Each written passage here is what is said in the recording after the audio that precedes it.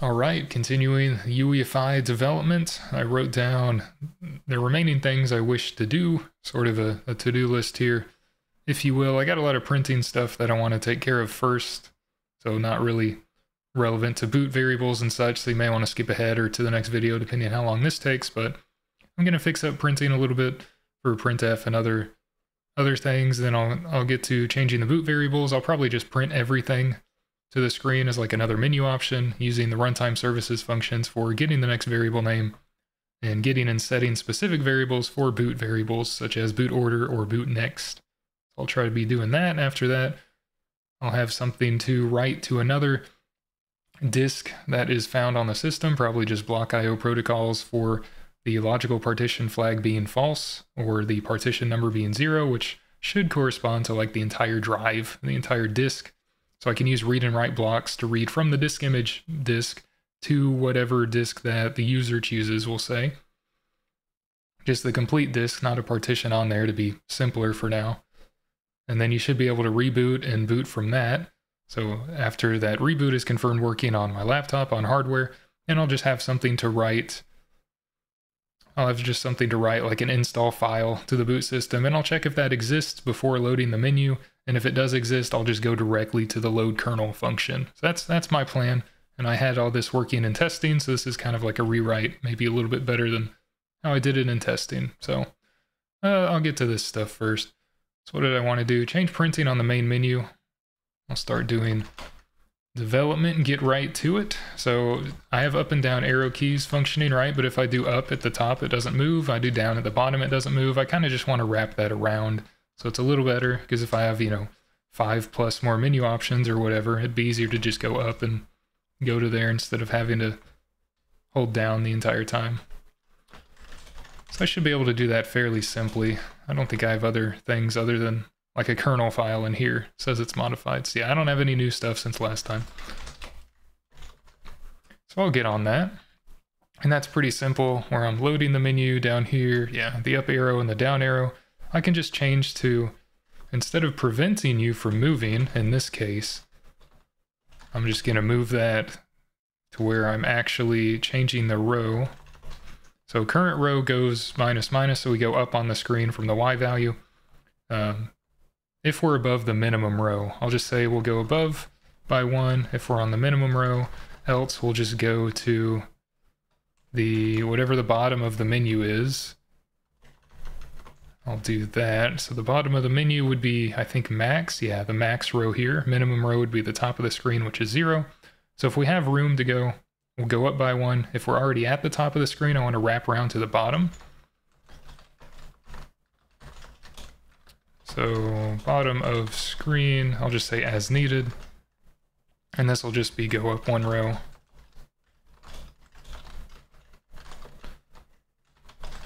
Otherwise, I'll set that to the max row. We'll just do that. So we already de-highlighted, and then we'll highlight the one that we're on and reset. And that should work similarly to how it did before. I'll just put that there, I guess. But that'll be for the up arrow specifically, and not the down. So we'll just see if that works. So I'm at the top. If I go down, I can go back up. If I'm at the top and press up, it just keeps going in a loop. So there we go. So I can see if that works for, say, the config tables. Yeah, all the menu options would still work. So calculations are good. So I'll just do the same thing here. So just say go down 1 row.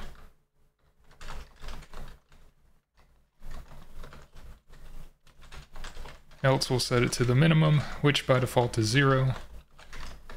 Wrap around to top of menu.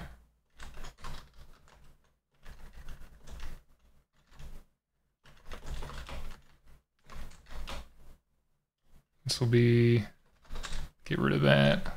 Instead of bottom of screen, I'll say bottom of menu. Okay, so the down arrow is similar. We just go to the minimum row instead of the max, and if we have room before the bottom, we'll just go down. So we'll wrap around that way. So I should be able to go up repeatedly. I should be able to go down. At the bottom, it goes back to the top. And it works same as it did before, so that's good. So I did that. Okay, so error in other printing. I put down set the C error, remove the eprintf. Yes, okay, yeah, I can do that. So currently when I'm printing like error codes and things, I'm doing an eprintf function, which is the same as printf, it just prints to standard error or C error instead of standard out.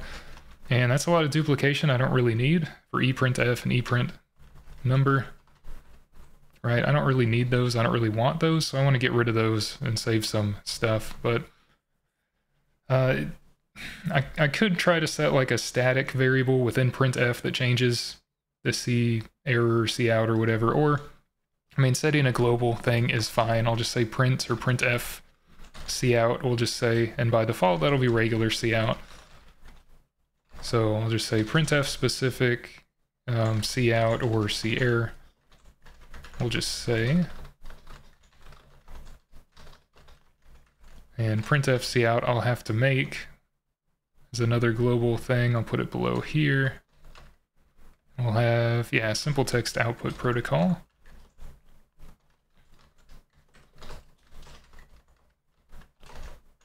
Same as the others. So it'll be printf specific C out or C error. That way I don't need to have duplicated functions here. So the error function where I print error stuff from, instead of eprintf, I'll do regular printf, but I'm going to set that C out equal to C error. So printf will print to standard error.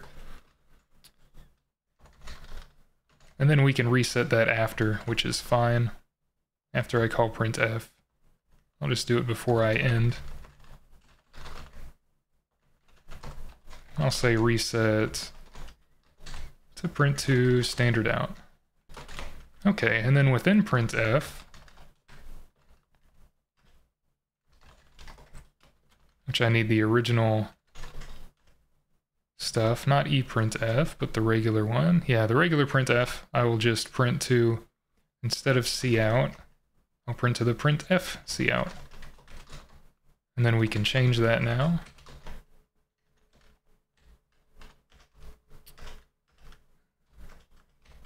I could have done a substitution, but I don't know. I'll just see. It's not in that many places right now. So that'll be C out until it's changed by the error function specifically, which will change it to C error, which right now is set to C out unless you have a serial output, because that's what I change here, because I wouldn't get it to print because I don't have a serial output in QEMU or on hardware. But normally I think that's set to a serial output. So I just set it there, but semantically I'm changing it to print to error instead of regular output. So that's fine. But with that, I don't need eprintf, so I'm going to get rid of that.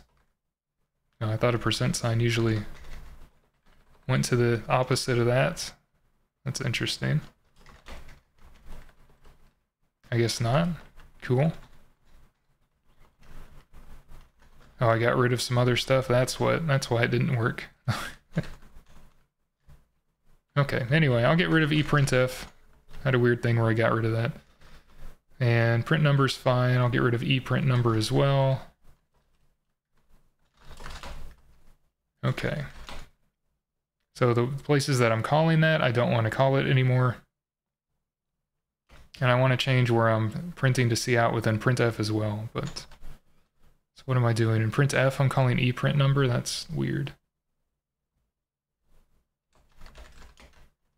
Yeah, so that was a bug anyway. That should not have been happening. Which is interesting, but yeah, everything should still print normally. If I have an error, that should still print normally, so I can check by making an error sort of before anything goes on. I'll just put it here before the menu is loaded. So error test. And we'll just do that. 42, secret to life, the universe, and everything, and then I'll get a key so that that stays on the screen. Okay, error test, we have a bad number. 42 didn't work, but I'm gonna fix that in the future as well. But just error test is there. So I know error printing at a baseline works, although that number was wildly incorrect. But that's part of other changes I want to make regardless. Okay. So in print number where I'm printing, I want to change to printf as well, because that'll print to cout or cerr when it's called from the printf function. And by default, it'll be cout. But I think that's the only other thing I wanted to change, or I guess this. Well, that prints the error specifically. That's okay. Okay. So that does the global. I'll make a vprintf as well. That's the status is the first parm, do that. Printf, I can change the vprintf. I'm going to do that first. So if I want to be able to call this sort of a better way or a different way from the error function with variable args, right, C has a way to do that called vprintf, where you pass it a VA list specifically. So I can do that, and I can implement vprintf as the current printf, and the current printf can call vprintf. And it'll look similarly to this error function, but it'll pass its own things. So what I can do is rename printf to vprintf, and we'll just have it take in. Let me make a printf stub for that. But the current printf can be a vector, or a variable argument rather, printf, and it can take in a VA list of args using a VA list for arguments. That way we can get the benefits of being able to use a VA list and not, depending on where we want to call and how we want to use things here. So instead of taking our VA list args, we'll just take that from an argument on the stack, as it were, or in a register. It's not x86, 32-bit. And then we can still call start on that, given the format, probably. Or actually, we don't need to do that, because we'll give a format that we run through anyway here, and then args will be able to take from the stack regardless with VA arg. So that'll still work the same. So it's a pretty easy change there.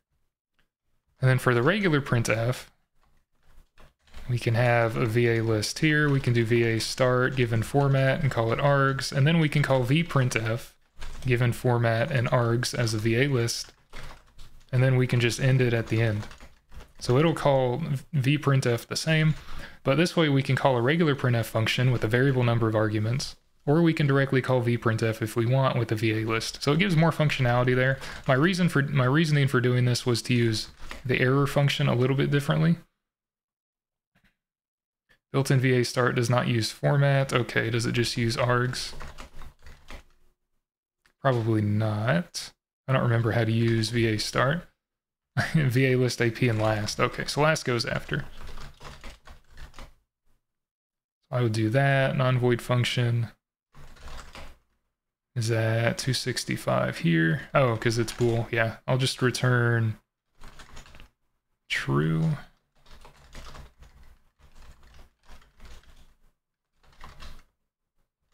I'll just set a result here. So result can be equal to vprintf. That'll be all right.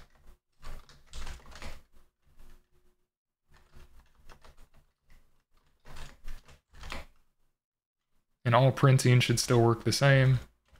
You know, I'm just calling vprintf instead.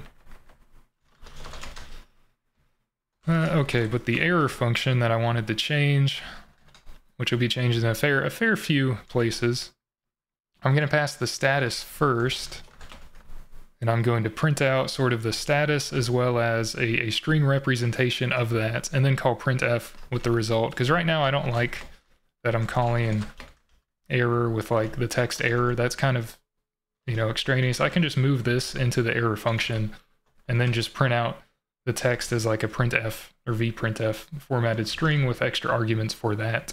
I don't have to pass status as the end. I can pass it as like the initial thing and then not print that, just print this. Or if I don't have a status, I can just print 0 or something. Like that would be fine. So that's probably what I'm going to do. I'll get a bunch of errors and have to change in a lot of places, but that's what I wanted to do, so I'll do that. And this still changes printf cout, and it calls vprintf. That's okay.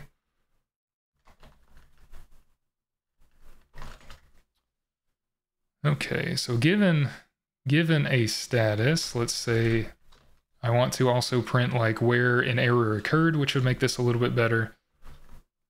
So what I can do also is pass in the file and line number at a minimum, which are guaranteed to be, well, the C specification says the macros _file, _, and line are defined to be a character pointer for a string null terminated, as well as an int for the line number. And then there's also not a macro, but there's also a string that's available in every sort of function. That is _, lowercase func, _. And what this does is act as an equivalent in each function for there being, I don't think it's static. It might be static, but I know it's like a const character array. It's something like this. Equals, you know, this will be name of function with underscores because they can't have multi-word names. So it'll be something like that, but what I can do is pass these values into, say, the error function. If we have an error, I can do it via macro to make sure I don't have to always do that. But we can just have extra info that we print out for an error in this case. It'll be a little bit better. And it is a constant, so I'll have to put a const there for func, otherwise it'll be invalid. But I'll just print out that stuff first. So let's do that. Let's just do printf. And I can print out file. We'll have an error. Yeah, I'll do that. I'll have an error. We'll have file name here. We'll have line number as an int, and we'll have, I guess it doesn't have to be in all caps, but that's fine. I'll have the function as well. We'll put that on its own line. Yeah, I'll just make sure it's on its own line. That'll be file, line, and func.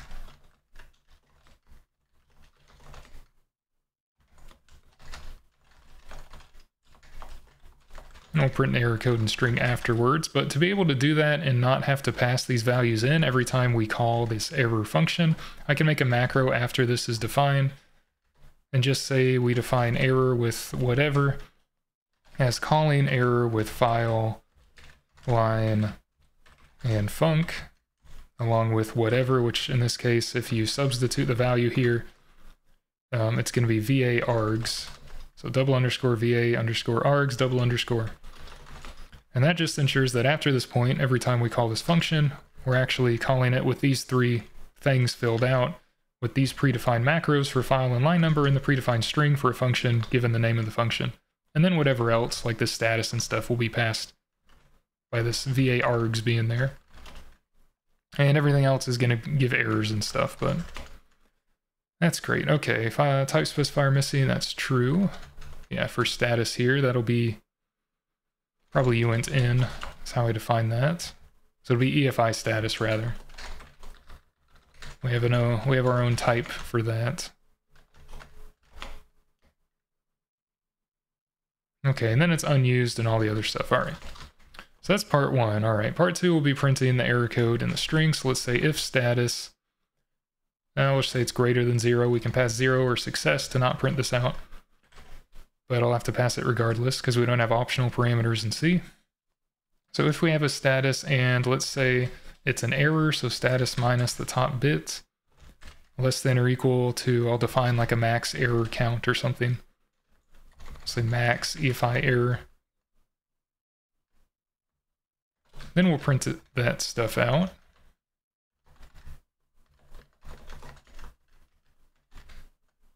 And instead of this, we'll print out the status. So I'll say maybe error code and string. Or I'll just print status. Yeah, that'll be all right. Print that as an X here. And then we'll have a string that defines just the human readable name for that.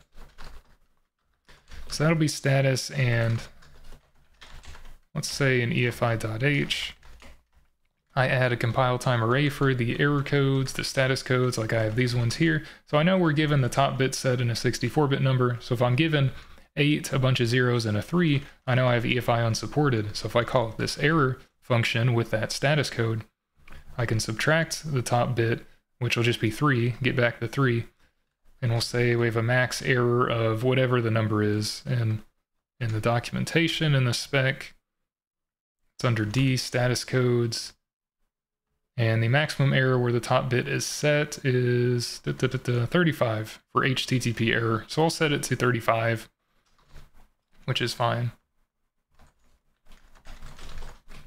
So max, move that up a little bit. So max EFI error set to 35 or even 36. So I can say if we reach this point, it's not good. We'll just say it's less than that.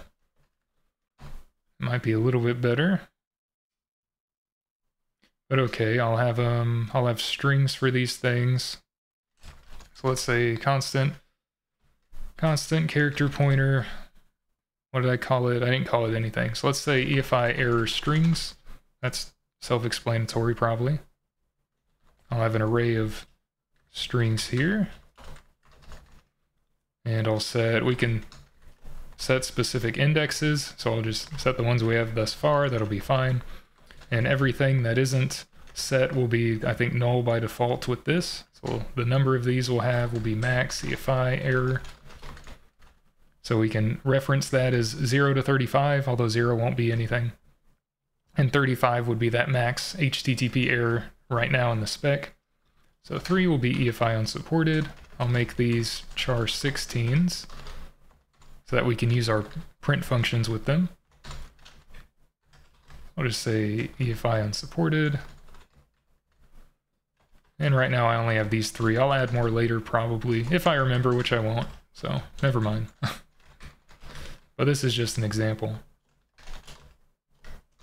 The other ones would be null, right? We wouldn't have a string, it would just have a null in this case.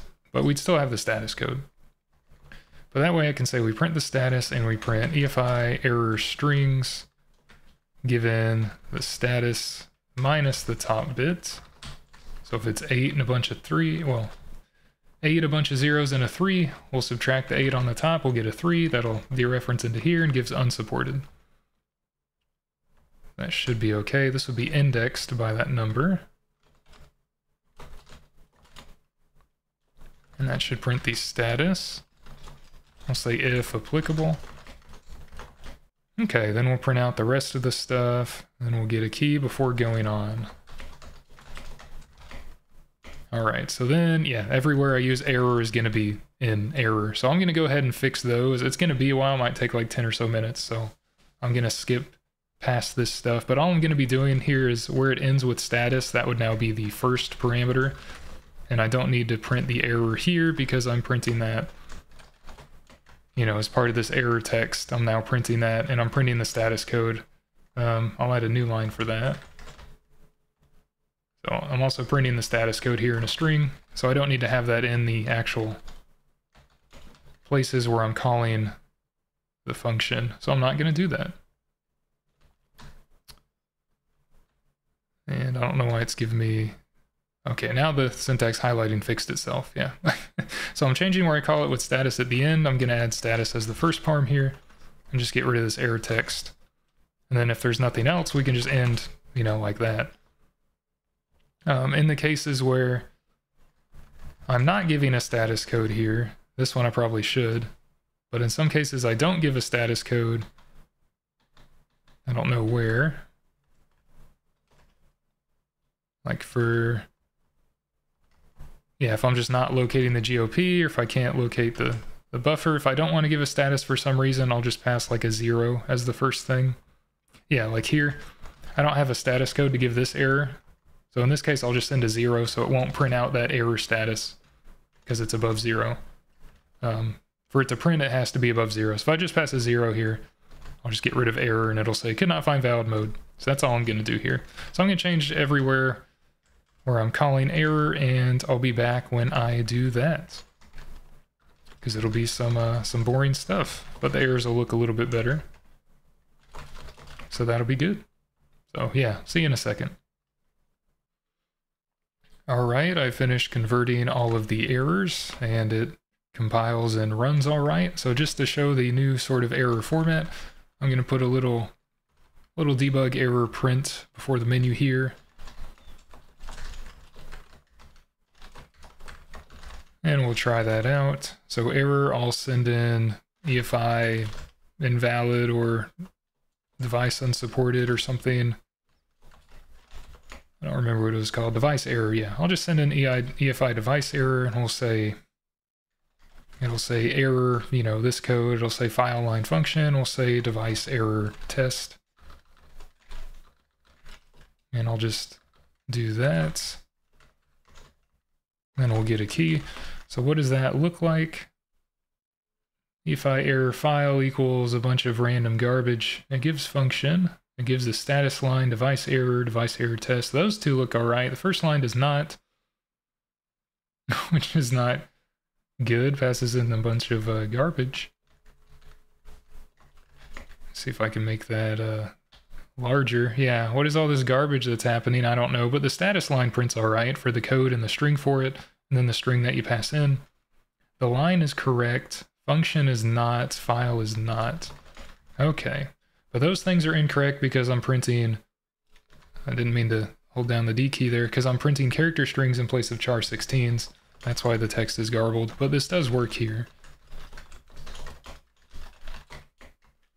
Yeah, see, file and function are just ASCII, or UTF-8 with ASCII range. They're not char16s, but that's another thing that I want to fix for printing, so that's okay.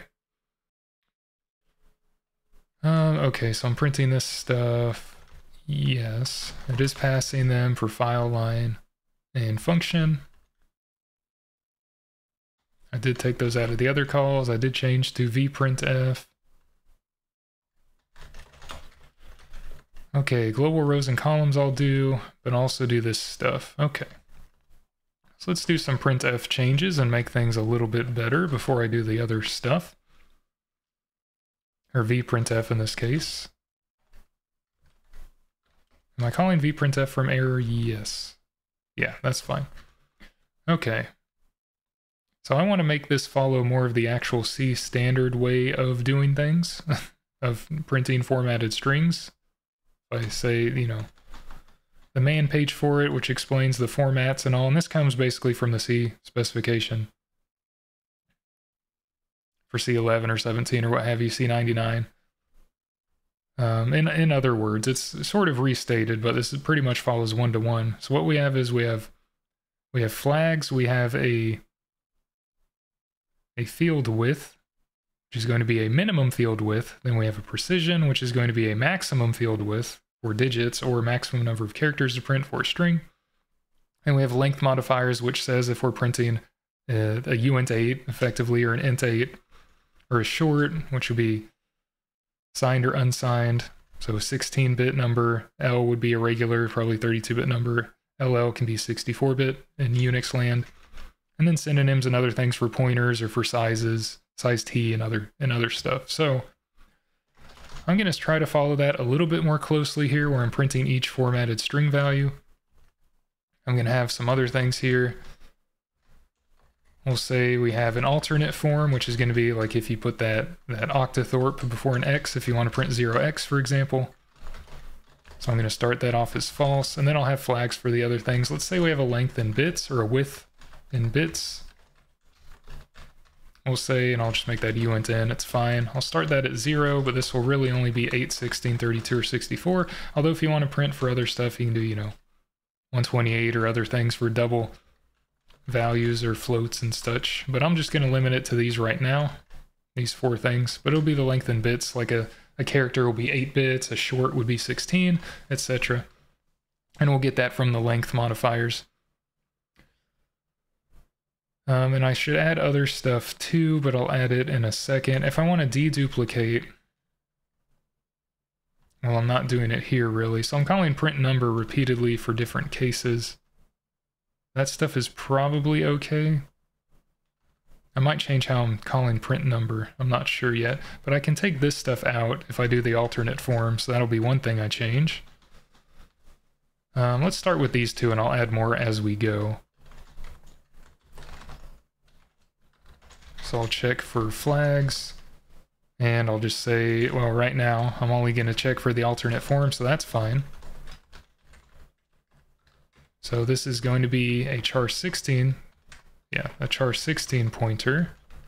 So I need the U for literals. So we'll say if it's a U for the pound sign or the octothorpe here, the hashtag, and we'll say that's an alternate form.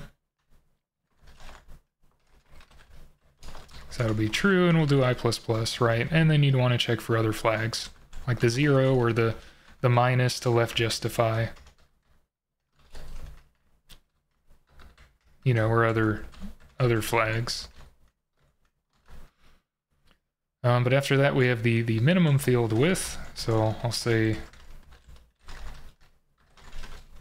this would be e.g. 8.2. This would be 8.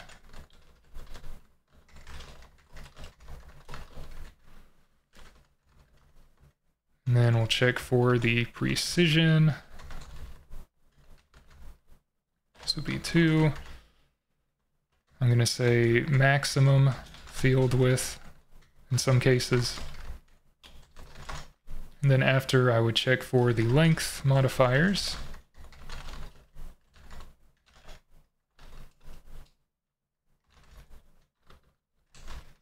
Let's just say H. Yeah, H, H, H, L, L, L. And then I'll go on to the next argument here. This will be check for, I think they called it a conversion specifier. So we'll do that. Okay, so minimum field width, this would be like an isDigit function, which I don't think I have. We could check if we have a number for that. I have isDigit for ASCII. All right, let's make a 16-bit version of that. char16 isDigit, I'll just say isDigit C16 instead of 15. And this will be if C is in between, yeah, the U prefixed 0 and 9. Easy enough, because that's char16. So if isDigit C16 of format I, after we skipped an optional flag there, then I want to get the full number that is there for the minimum width. I guess I'll set that here. Or say minimum field width. Or this would be, well, that's what they called it actually. All right, I'll have that, and I'll have precision. And then width in bits would be for the length, really. Maybe I'll call it length bits. I don't know, that's fine. Okay, so if it is there, we can do a while, or I could just have it be a while. Probably be better there. So this would be the minimum field width. If I want to get a number, then while we have a digit here, and it starts at 0 every time, so that's all right. The minimum field width would be equal to itself multiplied by 10.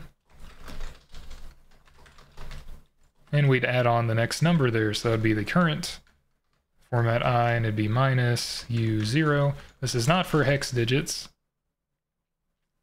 This is only for integer digits, so I probably could check for hex digits here, but oh well. I'm assuming you're inputting integer digits for this. But it would be itself times 10, and then you add in the next thing. So base 10 integer digits there, like that.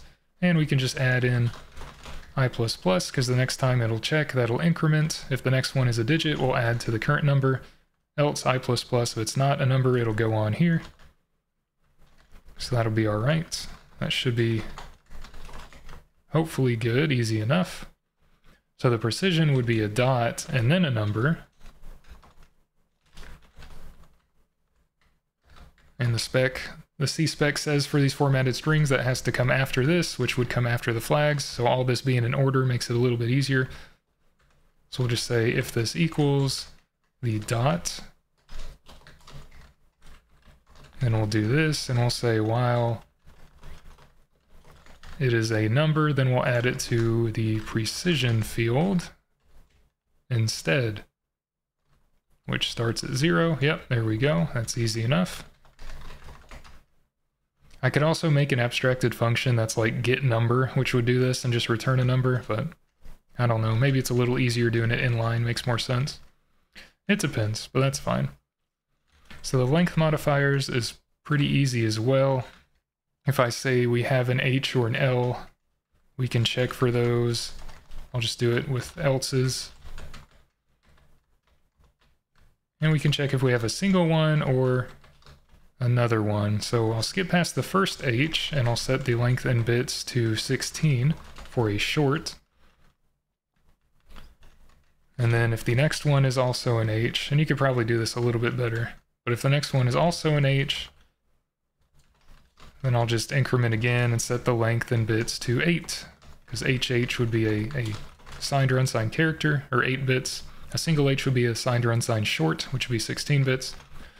For an L, it should just be 32 bits, but I'll set that explicitly here.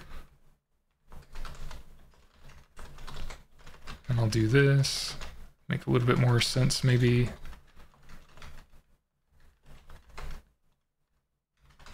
$32, not 16. Okay, and then if we have another L, which would just be, sorry, these need to be singular. We have an initial H increment, and we have another H, it would be HH. An initial L increment, and we have another L, that'd be LL. And this would be 64, we'll say, for longs. Okay, so we're setting the length in bits that we want to print for a given number. We're getting the maximum amount we want to print in digits or as a string. And we're setting the minimum we want to print as the minimum field width there.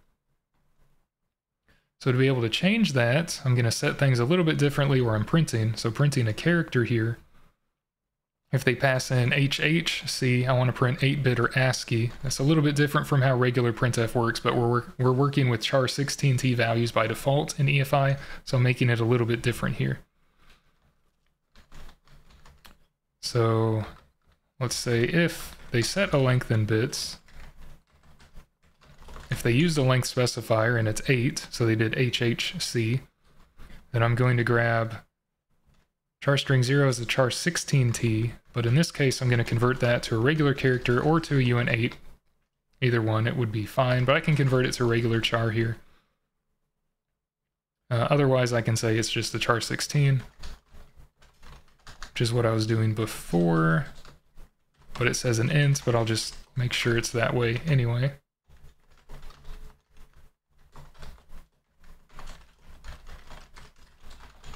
ASCII your other 8-bit char, I'll say 16-bit, assuming 16-bit char 16t, okay. And then that'll still set the same, the first value there, in a null, and we'll print that out. That should still work. Hopefully this would work. I think it would, okay. It just would be 1 byte instead of 2. But we'll see, we'll try that out. For an S, a string would be similarly. We'll try that. This is grabbing a char 16t.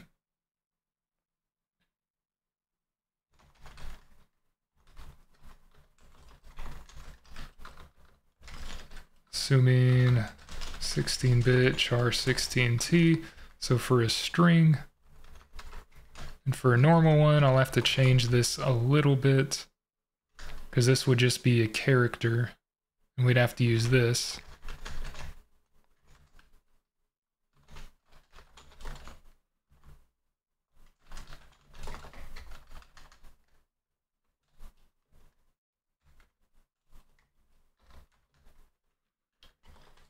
Must be HHS. Let's do that. HHC.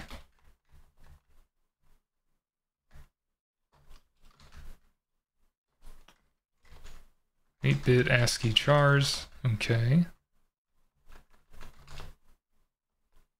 So if we have a minimum field width, I guess would be the minimum for a string. Or would it be different?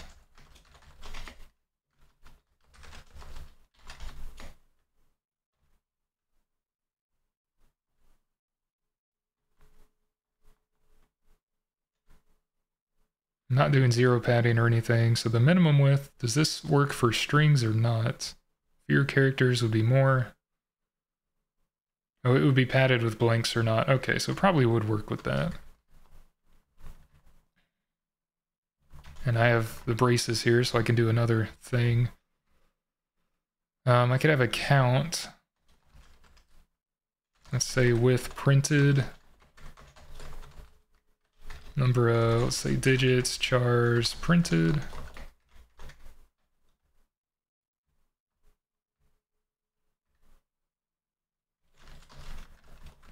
I'll probably have these be multi-line things. So I'm trying to think how I want to do this. Let's say we have, well, a nested thing here. We'll have j be less than, if we have a maximum, we could just say while string.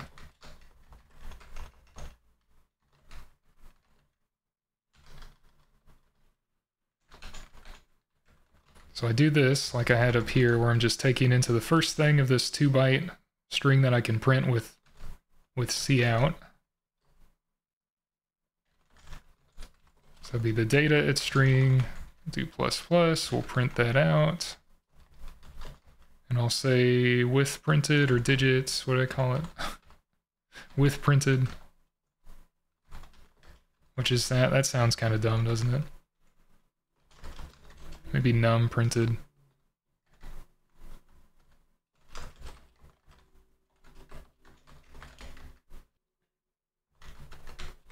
I'll just say this, and num printed is less than the max. Well, if the max is 0, that would go off immediately. So I'm trying to think how to make this work with a maximum and a minimum number of digits for precision. I guess while it's less than the precision, we'd want to keep printing. I'll just do this. If it equals precision, then we'll break.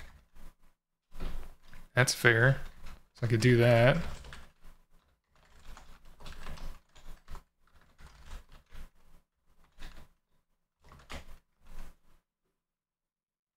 Because if it's 0, it's fine. I mean, well, 0 would equal. So I probably don't want to do that. If it's a null, it's not going to matter. I'll do that. So, okay. Because that way I'll have to add at least 1 there. Yeah. Or do a do while loop. I don't want to do that right now. So if we're given like a string and we have 0.4, you know, HHS, that would be what this one is for. I want to print 4 characters from this ASCII string. So while we have a string, I'll get the first character, increment it, print out the character. If we reach the precision, break, else we'll go again, up to 4, unless it ends early. So I'll do that. Okay, then I'll say while num printed is less than the minimum field width, then I'll print out spaces by default to pad out the string, which I think is reasonable.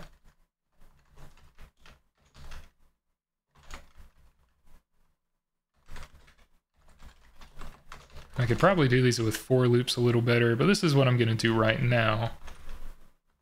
So say stop printing at max characters.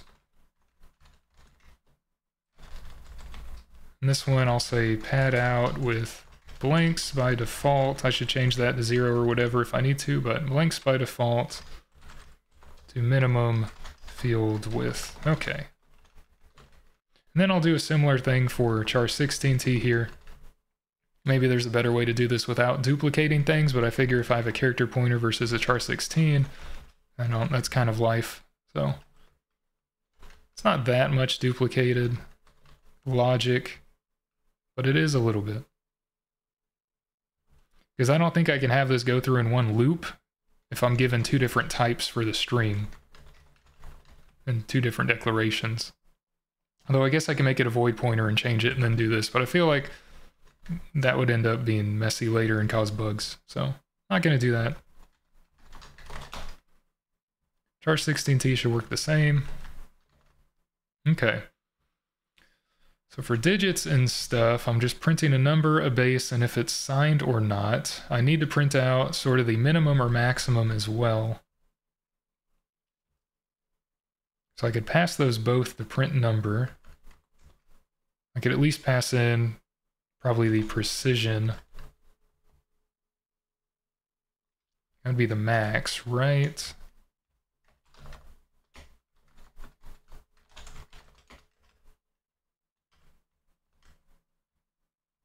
what does precision say?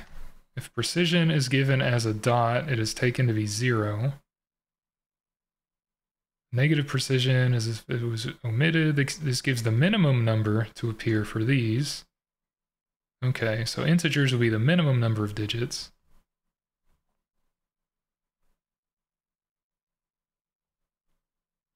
Field width is a little different.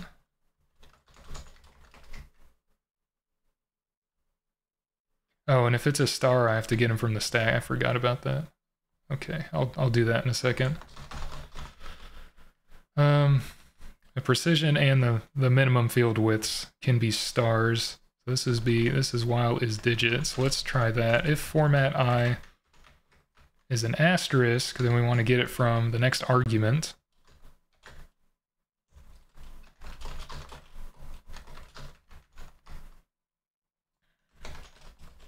Get int argument for minimum field width. Or we could have the dollar and the M. I'm not doing that right now. This is a little easier. We can take it from an int literal that's passed in, or just a variable or whatever value's there. So that would be VA arg, which is fine. So that would be VA arg given args. Yeah, and then the value, which would be an int.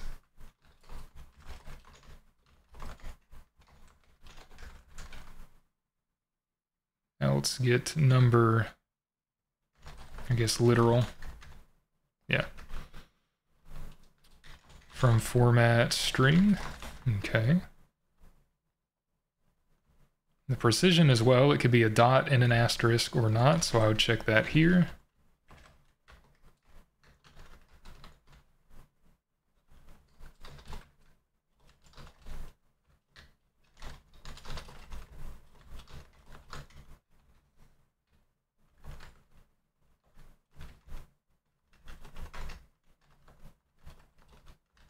Get int argument for precision.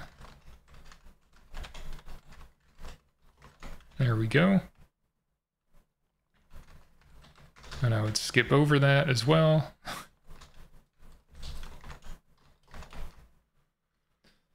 Okay. And these are also skipping over by iterating I. All right, okay.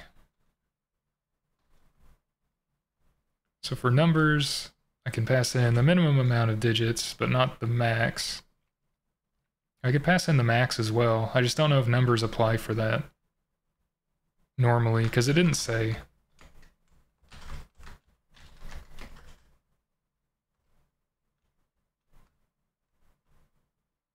Just as with fewer characters, like, do we do that for numbers, like integers as well? That sounds kind of dumb. I don't know, I might just do the minimum number of digits here for ints, because it doesn't specify for the minimum field width. And precision gives the minimum number there, so I'm not going to worry about it there, but I will pass in the precision for the minimum amount of digits to print here. Which I keep doing that, sorry, which I think is padded with zeros.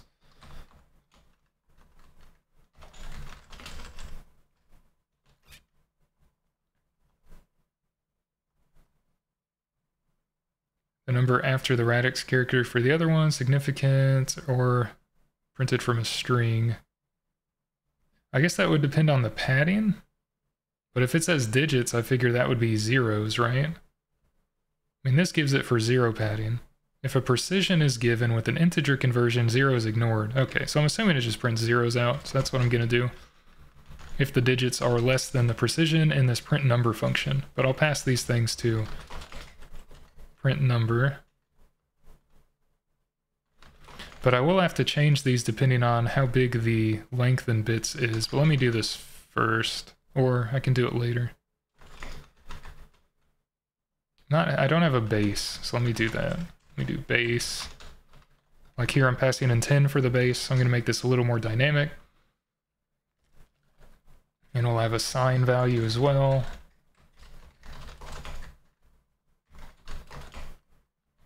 And if I want to print a number, I'll just say signed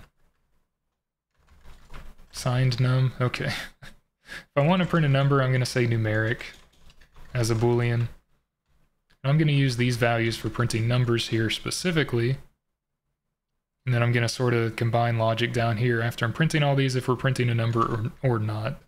So for an int32, I'm going to say numeric is true, base is 10, and signed num is true because it's an int for a D value there. And I'm going to pass these things in for these. This will be signed as false for a hexadecimal number, treated as an unsigned integer, but change the base to 16. For an unsigned integer, the base will be 10, but it is numeric and it is not signed. And for a Boolean, it's going to be unsigned, but the base is going to be 2. For an octal, I'm treating it as unsigned, but the base is 8. So the only thing that is signed is integers here.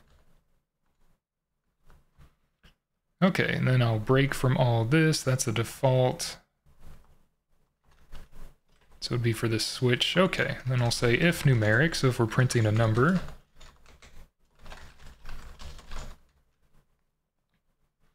I'll call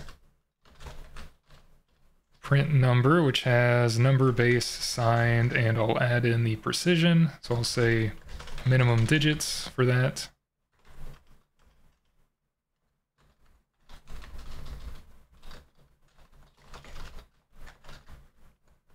And I have to get the number first, so I'll do that.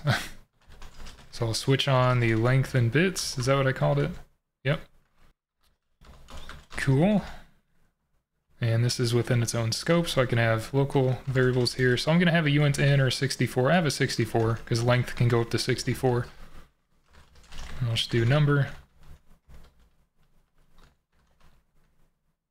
which I didn't say anything else for a number up here, did I? No, okay. Go back to where I was. Okay, so we have a case of 8 or 0 or 32 or the default. If I don't specify anything, I'm going to have all those be the same thing here. Not 8, sorry. 0 or 32 are default because I'll have just an L be the normal int size, which is 4 bytes in Unix here. I'll have number be va_arg args, and we'll take in 32-bit number, I suppose. I think that seems all right. Or I can take in a number and convert it like there, but I think this will be okay. Yeah, I'll do that. So if we have 8 bits specifically, like with HH, does this work with comments? We'll find out.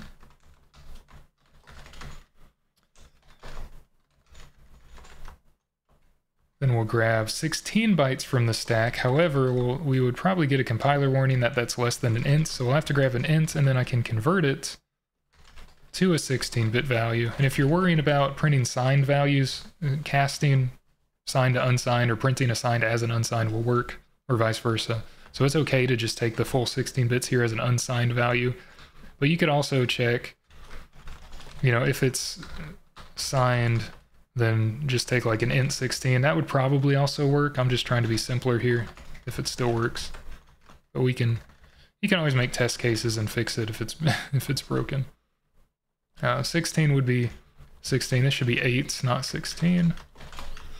This can be 16, but 16-bit is less than an int. So we have to take an int by default for va_arg because that's how the macro and compiler defines it as. An 8-bit we can cast to 8-bit. And 64-bit, we can take 64-bit.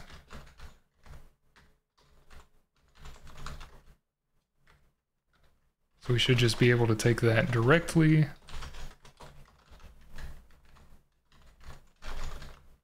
And then we can print the number after, along with the base and the Boolean. I can make base 8-bit, that's fair.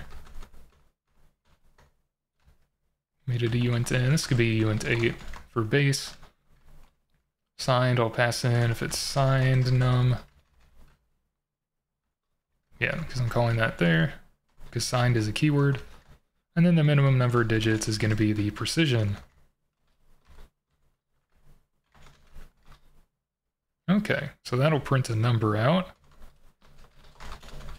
Reasonably, that might fix some other things in areas depending on taking actual space from the stack. Unused parm, case default. In min digits, that's true. We don't need to print these out unless they're alternate forms, which I didn't do that. Let me do that first. I always forget things. So if I'm given a binary number, %b, I'll set these values and I'll say if we have an alternate form, then I want to print out the stuff for that. So I'll print out the 0b. Has the prefix there, binary prefix. For octal, I'll print out the 0o for octal. And for hex, I will print out the 0x. I'm not printing out uppercase if the things are uppercase or not, because I think this looks worse than that. I think this is easier to read with the lowercase x. So I'm always going to print just the lowercase as the prefix. And we'll do that. And then I can take that out of this function and not worry about it. Decimal, I guess I can still do that if it's negative. And if I'm doing nothing for the default, I'll just change and say if base is 10 and we're negative, then I'll do that.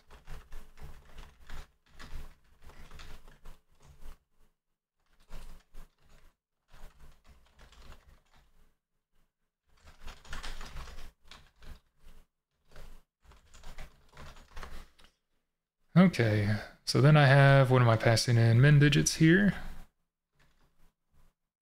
So I'm going to do that before the negative sign at the start of the number. It would be after this point. So it'd be buffer I++. Okay, so I'll say while I is less than minimum digit. So if it's 0, it'll never be less than, and that's fine. I'll just add to the buffer here. And we'll add zeros, so pad with zeros, pad with zeros. It's not padding on the left or the right, you know, I'm not doing the left versus right justifying. You'd have to change things a little bit for that. But as far as passing a precision of like 4 for 4 digits, if we print a 3-digit number, it should pad it with a 0. Hopefully.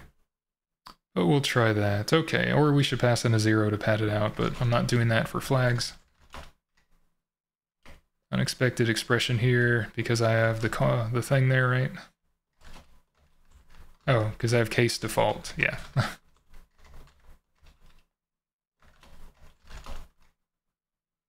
Okay, so does it still print stuff like the ACPI numbers? It does. It doesn't print the 0x because, you know, I have that behind the alternate form now to fit more with how the C works. The C standard works. But I just want to check number printing and stuff is still okay. So if I wanted to change that, let's say for printing the ACPI headers, I can change this now. Like instead of printing 4 C's in a row, I should be able to just, yeah, take a pointer to the first thing here. And the header signature is in EFI lib or EFI here. ACPI table header, that's in EFI lib probably.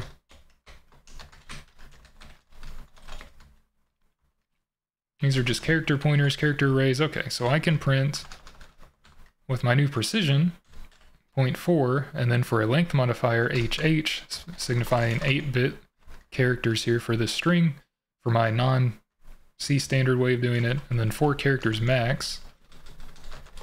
And then I don't need to pass in, you know, 4 different things here, just pass in the address of the first one. And let's say for these X values, I want to print the alternate form with the beginning 0x. So I'll do that. And I'll just see if that works for the signature for these tables, for the table headers. Invalid format specifier. Nice. Okay, never mind. Oh, it didn't like this. because I needed an S. That would be why. I should have it print better stuff for that, but I needed the S for the strings. There we go. So the signature XSDT, that's now printing 4 characters. The other things have a 0x for the prefix. Just wanted to prove that printing works there. Okay. So OEMID, for example, this is 6 characters. So just an address for the first one. And I can do 6 HHS, so I don't need to null terminate a string. I can just do that.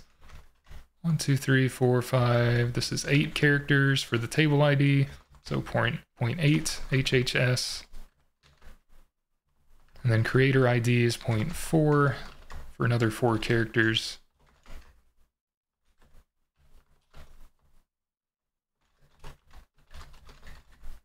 And that just looks a little bit better.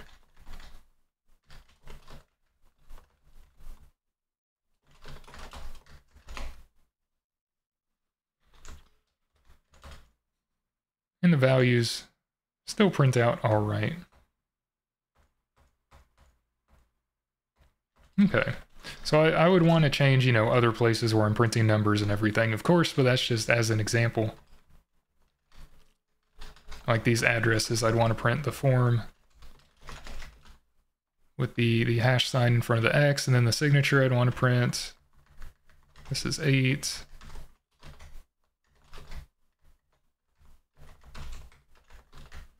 And so on and so forth. So I can do that stuff later. 1, 2, 3, 4, 5, 6. Which I won't remember to, but I can say that I'll do it later. This is OEM ID. And do that off camera. So I can do that. But regardless, that fixes a fair bit of printing that I can change for stuff. Alternate form. I got the length things.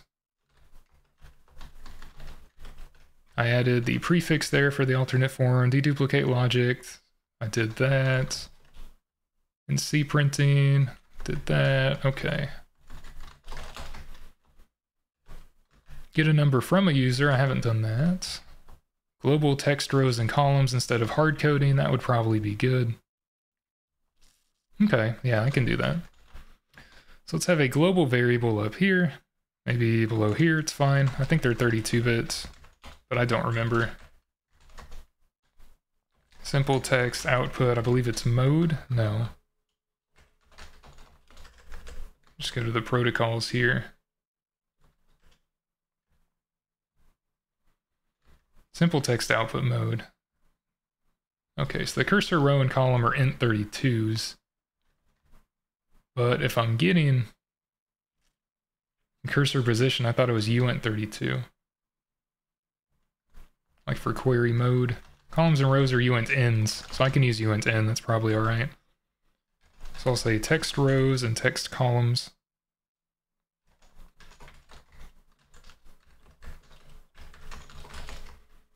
And there's only 2 places I would need to set this to have them available globally. The first one is when I initially get stuff in the main function.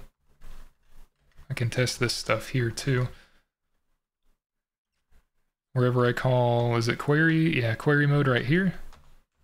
So I'll just set global rows, columns, values there.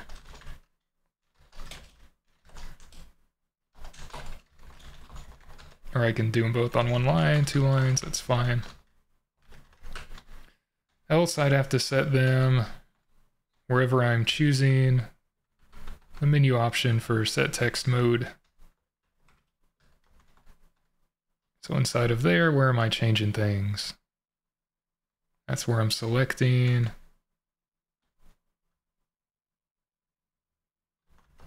I guess where I do query mode.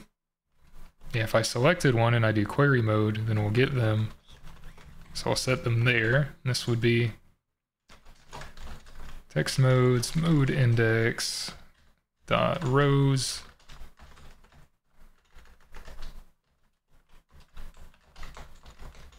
And columns. Okay. And that way, I'd have these 2 values available globally, like where I'm setting things or I is above 0. Like I'm doing hard coding here for pausing every 20 lines. Wherever this is, when I'm printing the memory map, instead of doing this, I can just check if the current cursor row, which is in cout, so if cout mode cursor row is, we'll say, greater than or equal to the text rows, the maximum amount of rows on the screen, say -2, then we can print out, press any key to go on or something.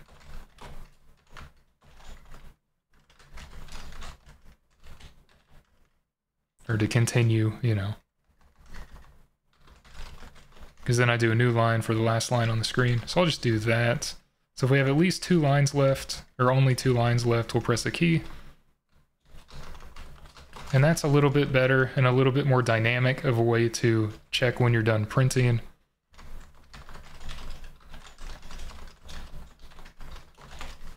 And that's when printing the memory map. So comparison of integers, int32 and uint_n. Okay. I'll do int32 then, but it'll say the other, no, I didn't get an error for the other ones. Okay. int32. So printing the memory map, it prints at the bottom, press any key to continue,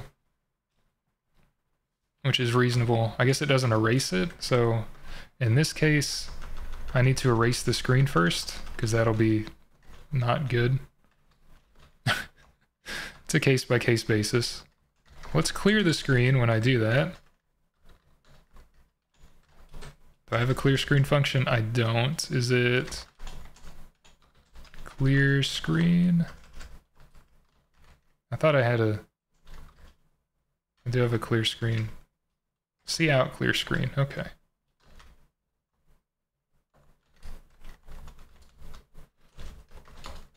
Yeah, in this case, we'll have to do that. In some cases, I might want to do that, or make an abstracted function to just take in a key and clear the screen for that case, but okay. So press any key, clears it, press any key. So it does this. It should be dynamic if I choose a larger screen with 31 rows instead of 80. Or, I'm sorry, 31 rows instead of 25. We should print more than 21 at a time. Yeah, we print up to 27 here. And 56. So that is a little bit more of a dynamic way. And the attributes look bad because I need to set the minimum width and stuff with the new printing. But that's a way to get a dynamic, you know, press any key at the bottom of the screen sort of thing. Just check where the cursor row is compared to the maximum amount that we're saving now globally. And 2 lines is decent because then it'll print this at the bottom and then go down by 1. Or you can do this without a new line and just do -1 or something. I don't know. Anyway. Depends if it's 0 based or not. Okay, so I'll have to fix up printing in several other areas, but that's one way of making printing a little bit better. And then the last thing, not printing related, would be sort of a utility function to get decimal or hex from the user, which would make getting a number easier, such as when I'm setting values for boot variables. So I guess I could try that. Before I do that, I want to see how this printing works if I print a number out and it works all right. So let's say %d, which should be a 32-bit number, say 23. Does it print out garbage still? It does. Interesting. It doesn't give the right file. Oh, because I'm not doing that within the error case. Yeah, okay. Forgot I had to fix that. File here is going to be HHS, and function will be HHS, because I just changed printing to work for 8-bit values when I'm printing errors. Okay, now it looks better. So it gives the file the line number and the right function name, status, and test 23 is now 23, not some garbage number. So it looks like that's working. So I'm happy for that. Okay. Let's make some utility functions here.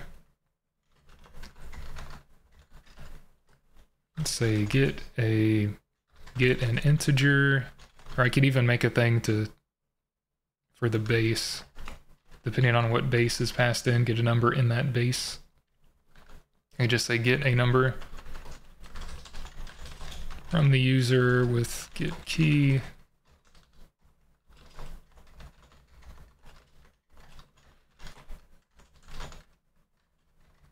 Maybe it'll be a bool.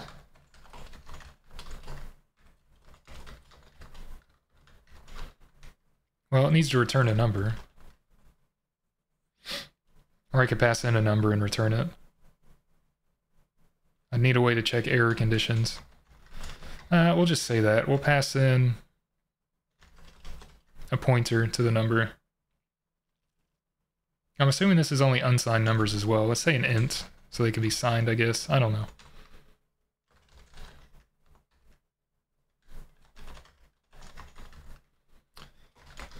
Okay, let's have a buffer here. We pass in the number to set, so I'll say until they hit enter, we'll get a key.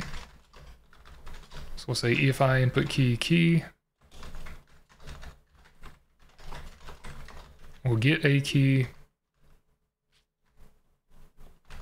Maybe a do while I'll set and change in a minute. So it'd be key.unicode char not equal to the enter key, which would be R.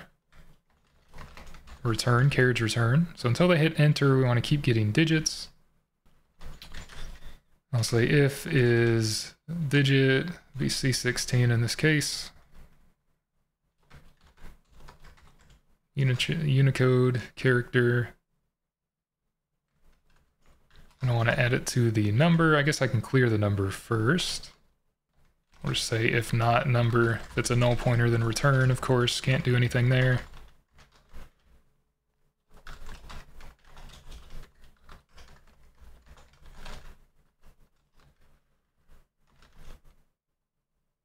Okay, else we'll clear it.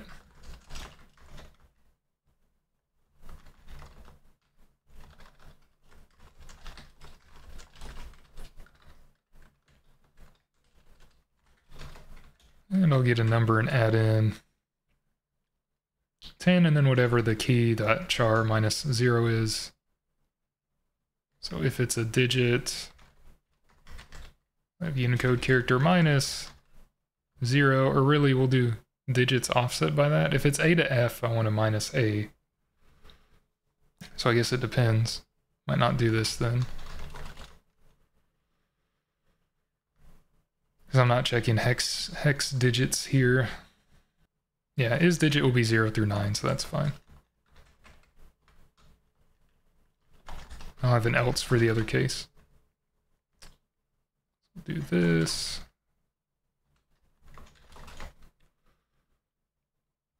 But this is just get number. Let's do, I could do with the base. Let me do two different ones first. And if I can see similar logic, I'll combine them. I'll do two similar ones first here. So I'll get an int by multiplying by 10. We'll just do this.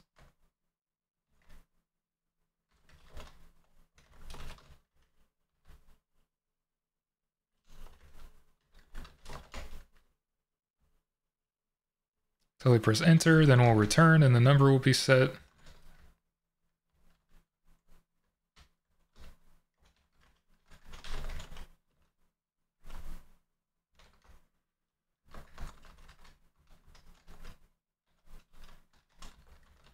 Otherwise, I'll do hexadecimal, which will be uint in, and it'll multiply by 16 in this case. Else we'll have Unicode chars in between A and F.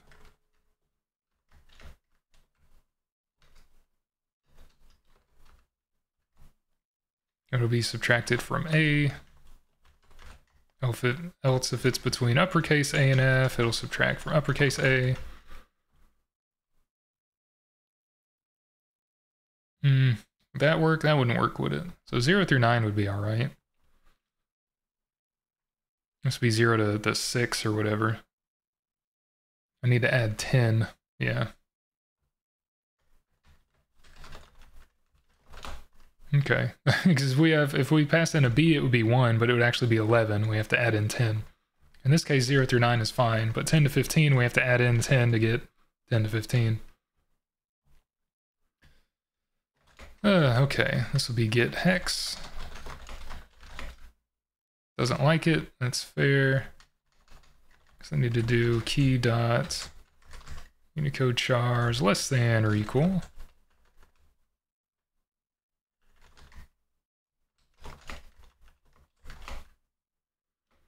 Expected expression. Yep, need a semicolon there. It's true. And there. Unused result 434.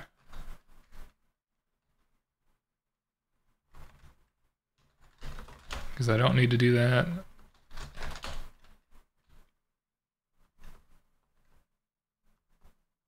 Okay, and we'll keep getting stuff until it's a 0. All right. Okay, and it still prints that. I'll use these things later, like when I'm setting the value for a boot variable, like boot current or boot next. It is 4 hexadecimal digits, so I should be able to call get hex and get a number. Maybe. I don't know. That'll get a number from a user. I actually don't know if I'm going to use these or not. We'll find out. But I wrote that down, so I wanted to do it for some reason. Right. I could print what the value is, and then the user would see what they're doing. Probably should do that.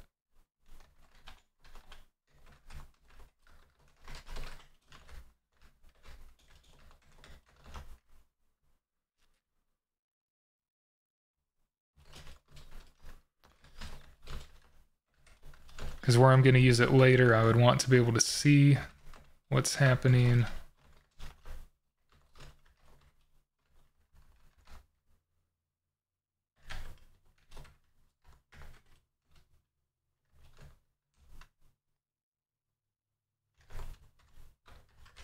So I can actually just do this. I don't need the character string there. Okay. We'll just do this.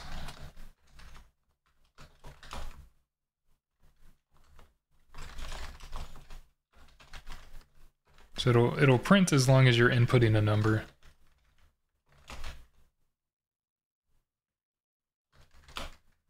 Should still take that in. Okay. So if I put it at the start, say down here again, I'll have a debugging thing. We'll say get a hex number given, hex num. And it'll just print that to the screen. So I do make and control, there's nothing on here right now, and I'll do control F for full screen. If I do 1, it'll print a 1, 2, 3, 4, 5, 6, 7, 8, 9, A, B, C, D, E, F, A, B, C, D, E, F. But other ones like O and P won't work, 0 will, enter will go on. So that's all I'm doing right there. For getting a number. Oh, yeah, that's all I'm doing for getting a number, so I did this, okay. So let's add some stuff to print, some variables finally. And I'll use those get number functions for setting the values.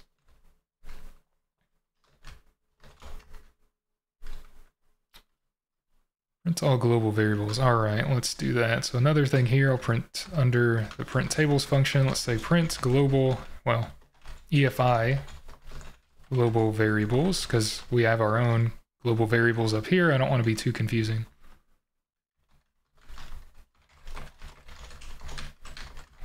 So we'll just do that, and I'll have other ones later. Yeah, okay. So we'll just grab this stuff, print another header.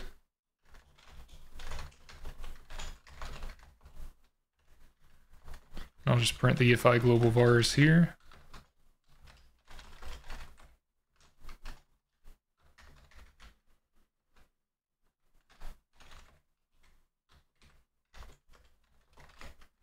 And I'll be using the runtime stuff, the runtime addresses.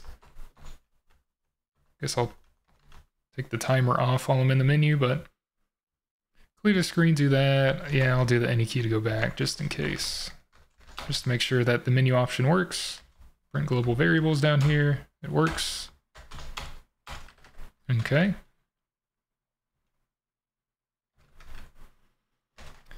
So I am going to want to use the variable functions within the runtime services. So variable services here, I'll use getNext variable name specifically for this menu option. Okay, yeah, I'll be using getNext variable name from the runtime services.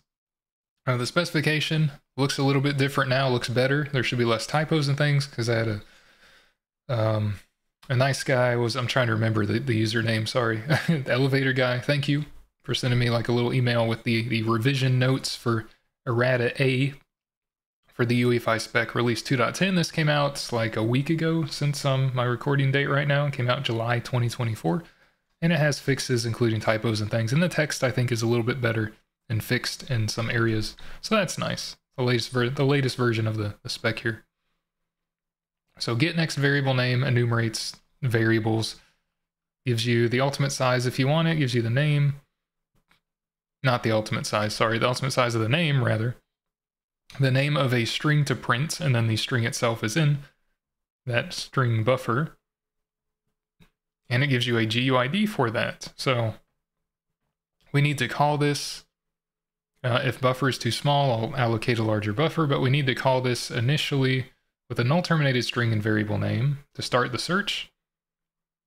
We need to actually have a valid buffer that points to a null character, which will ignore the GUID input parm. Cannot be used as a filter. You have to retrieve everything and filter on your own, which is lame, but that's all right. Don't use set variable between calls to this, because that'll reset or change them. If the buffer is not null terminated, it'll send invalid parameter. If they don't exist, then we get invalid. Okay, so we have to send in the current name and GUID of something that was just sent to get the next one in the list. So if we get a valid name, we call it again with that name and we get the next name, essentially. And we need to, have a buffer large enough to hold that name. So some of these values are from a different area in the spec in chapter 3 in the boot manager, specifically for load options. The variables are, I don't remember, are they under here? The driver model, I think they're under here somewhere. I don't remember where they are, dang it. Globally defined variables, yeah, I can't read. So 3.3, globally defined variables. So these are what I'm going to print out, essentially. There's stuff on hardware that won't be in this list, of course, for your specific device or firmware vendor. But the ones I'm going to be, worried about in this video or the next one is going to be the boot variables specifically. So we'll have boot options, which will start with boot and then 4 hexadecimal digits, 0000 through FFFF, which give a number of options to boot from. Boot current is the current one of these boot options that was booted from, that you're currently running. BootNext would be a one-time set for the next boot, which QEMU OVMF I found did not work for this, or it doesn't have it, but hardware I think should work for that. BootOrder is a list of UNT16 values of these boot options. So BootOrder would have like 0001, 000A, 0009, and in that order, 1, then 10, then 9, would be these boot options that are used when the computer initially starts up. Automatically, it'll go and try the first boot load option in that list. So boot 0001, in this case, would be the one that's loaded first from the BootOrder variable. And then there's different types of support options as well, and you have all these other things, keys for specific things. I still like these. And then some, I didn't mean to zoom out, and some other stuff, vendor keys, other stuff for secure boot, platform recovery, other fancy things. So I will need this global variable vendor GUID because that's used and will be printed for finding, GUIDs for boot variables. If you want to set and add a new boot option with set variable, you need to use this as the vendor GUID. Or it would be, I think, good if it was used as the vendor GUID. So that's what I'm going to do. So let me add things into the GUID values. I'll put it, I guess, above the config table. I'll just put it there. Global variable. This is for EFI global variables. And then I'll have to go and get stuff for getNext variable name. So let me do that. Back where I was. This is in section 822. Let's move that over. It's a little bit too large. There we go. I don't have 8.2. I don't know. Well, it's wherever my runtime services are. Here. So I've set virtual address maps. I'll put it under there.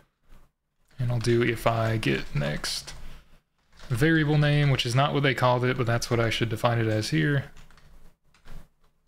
So it works with my naming like everywhere else. So I'll put it under set virtual address map.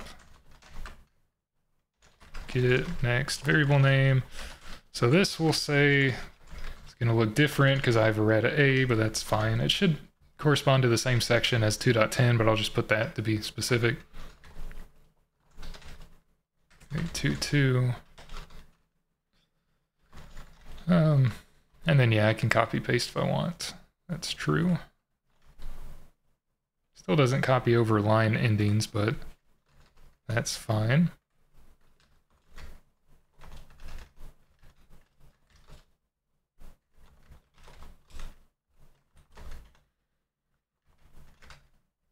So to copy the other ones, because though it's returning EFI status, it'll still be EFI API. Pointer, get next variable name. Essentially, that's what it's going to be. So even though it looks different, that's what you can define it as, and that'll work. So get next variable name will be defined as get next variable name, but it'll still be a function pointer here from runtime services. So okay, I add v1. So I need to call it with these things, size of the buffer and everywhere else. Didn't have any other things there, no. Okay, so let's do that. We'll have variable name size, I'll set to 0. I'll have char16 variable name as a buffer. I can call it a buffer, that's fine.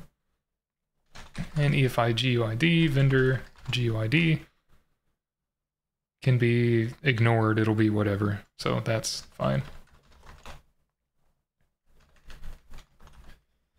Okay, so I'll do that. So we'll call rs get next variable name. And I'll have to supply these things, var name size. Right now it's 0, but the first one with a null will give me probably buffer too small. I should pass it with a null though. So I can have an initial size, give it a small buffer, and then call it in a loop and enlarge the buffer dynamically. That would probably be better. So let's say var name size right now is 2. 2 will be 2 for 2 null bytes for a char16. Single null character that the buffer will point to. So I'll allocate a pool for this.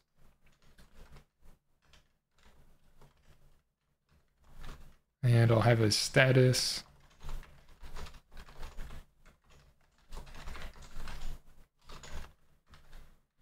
So allocate loader data, this will be var name size.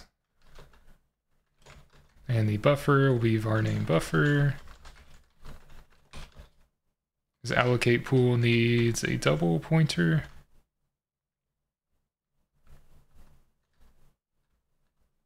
File buffer is a void pointer, and that gives an address. So yeah, a void double pointer. Okay.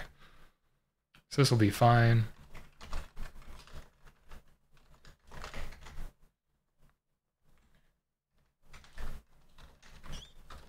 And we'll just check in case we can't allocate 2 bytes. That would be very sad. Try my new error function here. Could not allocate 2 bytes. That would be bad. And we'll just return status. Okay, but if we could, then we'll go through here. So we'll give the size, we'll give the buffer variable name, which is in and out. So I'm assuming I can just pass this because it'll use that and set the values at that point in that buffer. And GUID would be the address for that as well. And we'll set the status to that.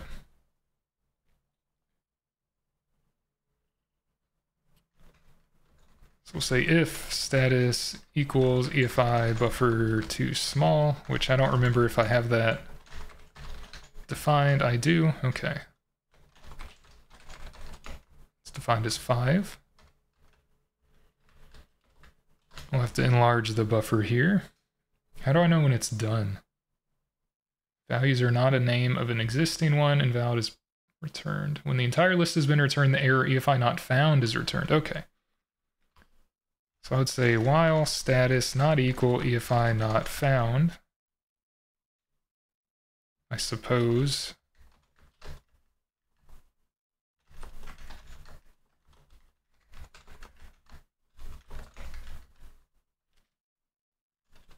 If it's too small, then we'll do this and continue. But we'll have to reallocate for a larger buffer.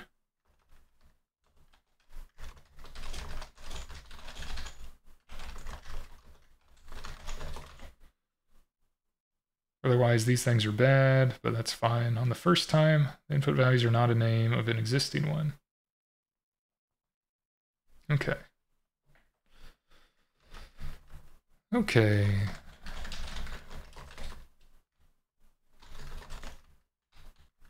So I'm going to print name. I'll also, after I print, will pause at bottom of screen.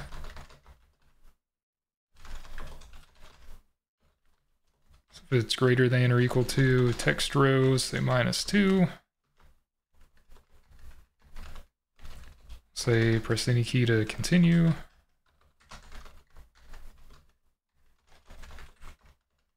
Get a key and clear the screen.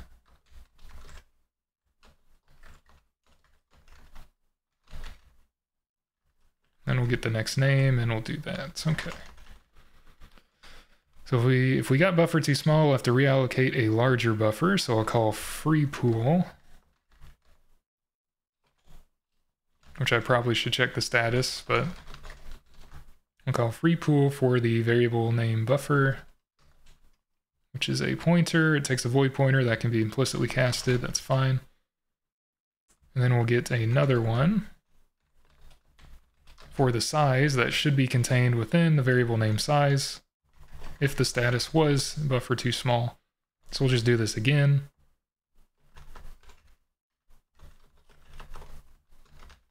So you could not allocate memory for next variable name.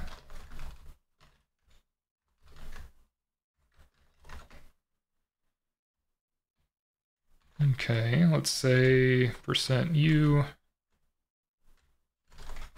Give a good error message here.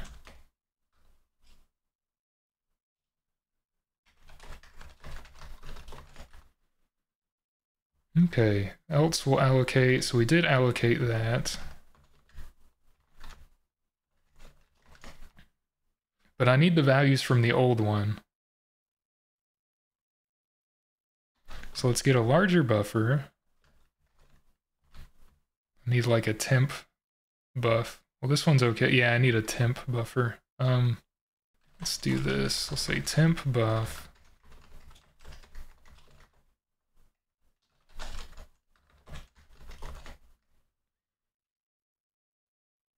Yeah, temporary buffer, we'll set the values in there, or copy really. Do a mem copy, yeah. So I'll mem copy into the temporary buffer the values from the original buffer. I have string copy, I wonder?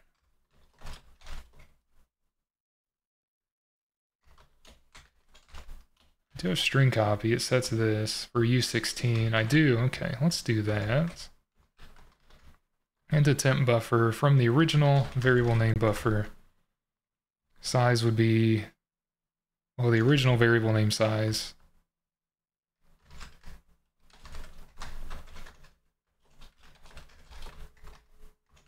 Which should be before this point. So let's put it here. So I can't do that. I'll do it here.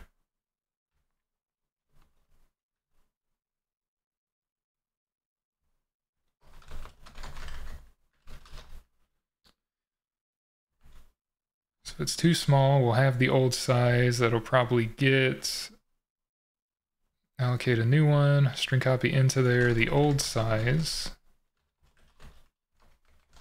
Copy old buffer to new buffer. free the old buffer, set new buffer.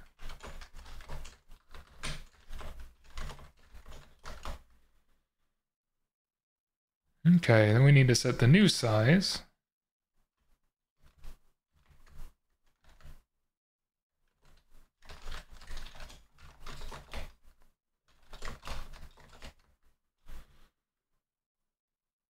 And what else? So we allocate a new buffer, copy into there, delete the old one, set it to the new one. Set the new size of the new one that we'll need. Then we get the next name. And if it's still too small, we'll reallocate for the new one. Using the new size. Yeah. And then we'll pass that in for the buffer and that. Okay, that should be all right. If we get a name and we're good, I want to print it out. Which I think should be char16, so that'll work. You can print out the GUID if you want. I'm not going to. I'll probably just print out the name. One per line.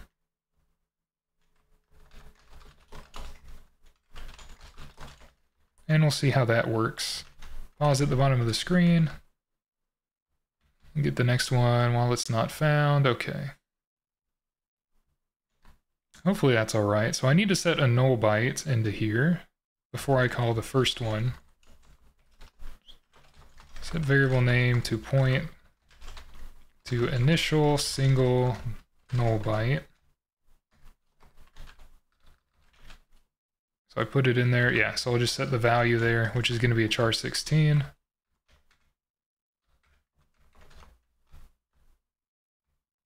Because then this will start the list. Start off call to get list of variable names.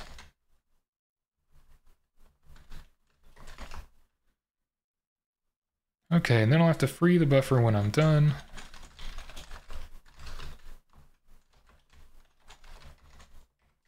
It should be variable name buff. Okay, because we'll only have one buffer active at a time after this is called. We'll need to free that. That should be okay.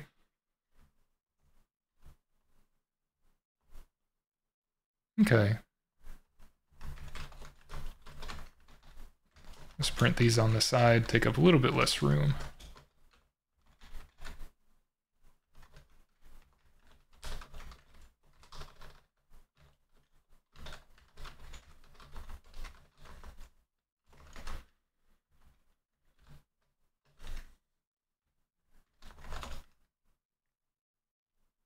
Yeah, we'll see how that goes. Undeclared identifier, EFI not found. Oh, I don't have that. All right. So what is not found? That'd be at the bottom inside of status codes. EFI not ready. Not found is 14. The item was not found. Okay, 14. EFI not found. Code error 14. We'll do that here.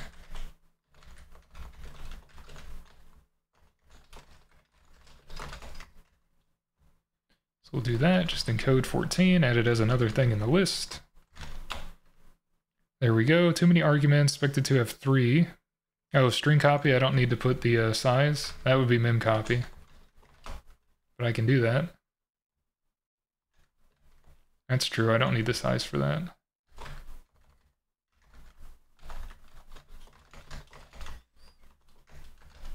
Okay, and clear screen needs cout. Pointer to this, which is itself. Okay, temp size set but not used. Yeah, because I'm not using it there anymore. We'll see if that works without temp size.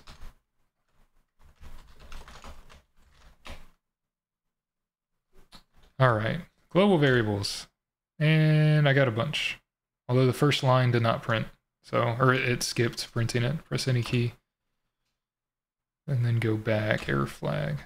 So it printed a little bit and then skipped it. That's not good. Because I print an initial one there, and let's not print that. because I would need less than 3, not 2. Okay, OS indications supported would be the first line. That was skipped last time. So it prints them all offset too, which is interesting. Wonder why it does that. Because I'm just doing S? Why is that even working? Why didn't he give me an error for being stupid and not printing anything here? What is wrong with me? How did that even work?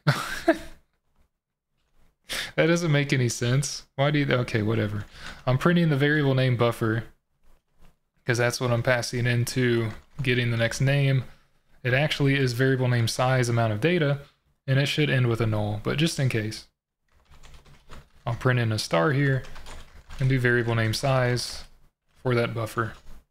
So see, now I can use my new printing stuff. Hey! Why was it actually printing out? Did it read my mind with like ESP? That was weird. So maybe there was like 8 bytes of nulls or something for a size of a pointer. I don't know. But anyway, we get all the variables printing here. We have some platform recovery. We have attempts.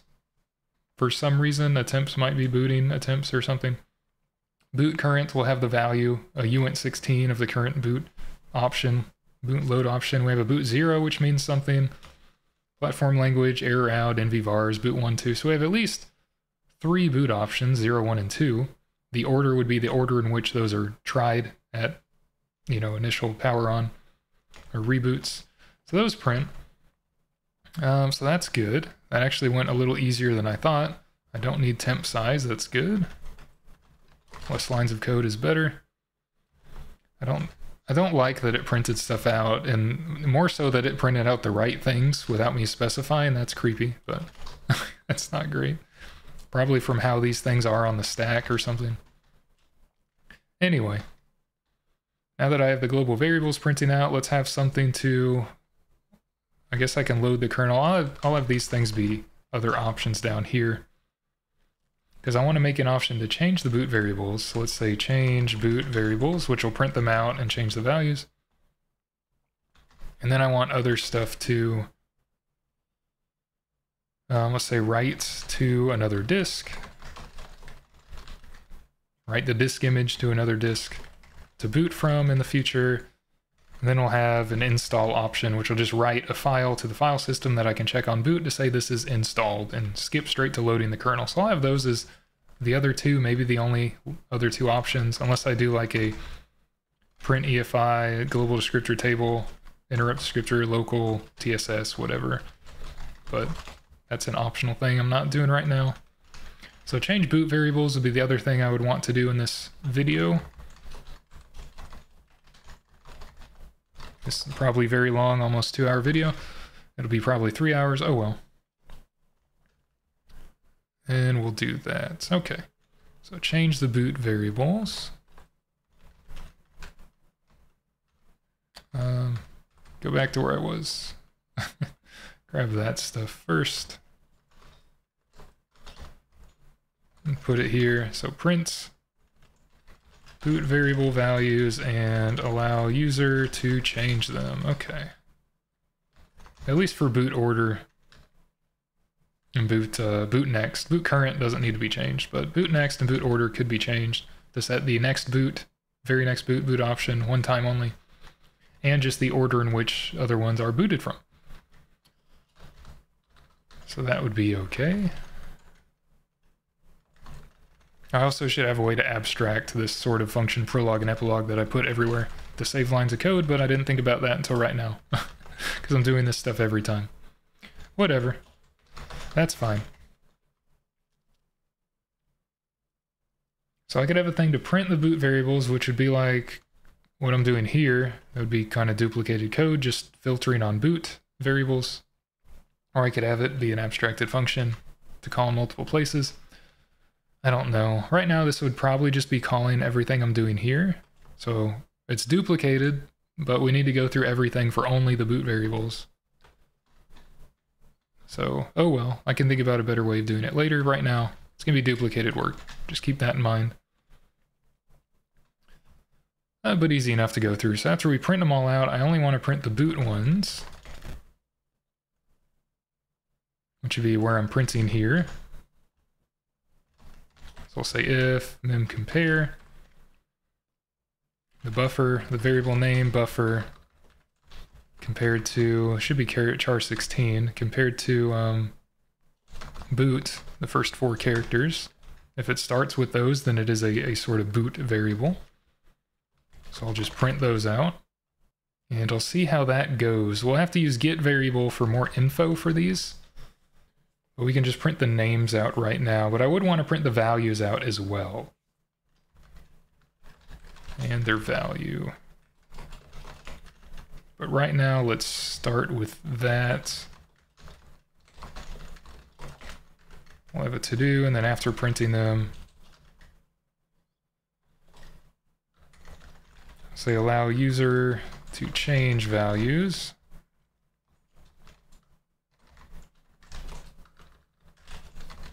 Change boot order, and I'll say BootNext. I'll say those are the only 2, because boot current will change when you boot, so there's no point in trying to change that. And other ones I don't think would matter, but boot order would change the order in which they boot. I guess you could delete by using set variable and setting things to like 0 bytes in length or null or something. I think you can delete variables that way. But we'll just say we change boot order next. But I'll see if that works for the boot variables here. So change boot variables is the name of that function. And it prints everything out, which is not what I wanted, because mem compare returns 0 if they match, not 0. That would have printed everything except the boot variables. There we go. So we have option support, current, 0, 1, 2, and order. Okay, so the values for those variables would be gotten from get variable. We'd have data for these. So let me put that back. I have another window open. I don't. So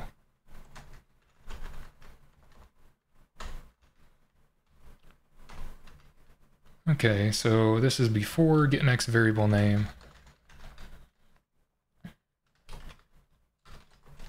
It would be get variable, returning the value of a variable.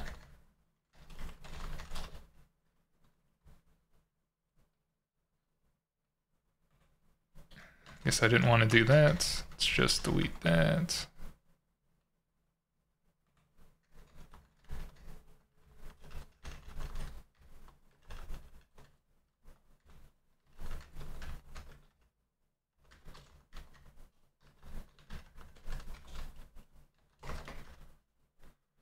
Okay, so we have the name of a variable we want to get the info for, the GUID for that variable, attributes for it. If not null, we return an attribute bitmask. Okay, just to get values for that, if you want them or not, to check. We have the size of the data contained for that variable, and we have optional data, which is included in the size, but it returns contents. Okay. Why is it optional? Maybe null to determine the size needed if you pass a 0. Okay, so we can do that. And then we'll have attributes. I do like that they changed the text for this errata version. I would like them to use this, you know, to font and everything going forward for everything, not just errata versions, because it's easier to read and it looks like they fixed typos other than this. Well, that's defining this comment, but still, whatever. Whatever, man.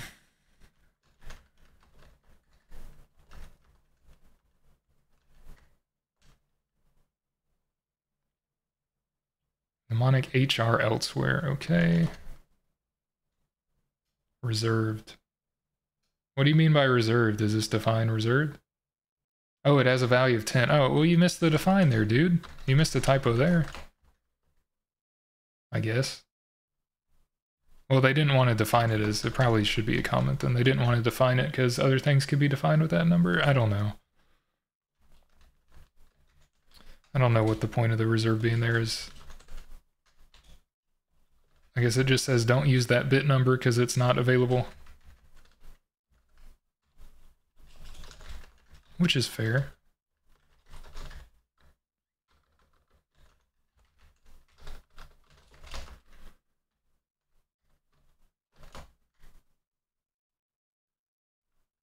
So we'll have runtime access, boot services. So if you're making a new boot option variable, a new load option boot, 4 hexadecimal value variable, you would want to set these as the attribute bits when you call set variable. You'd want to set it as non-volatile, boot service, and runtime access. Other ones, if you want, I guess. But I'm not worried about the other values there. Set variable, we will need to actually set like the BootOrder next variables, so I will take that as well and put it after get next variable name.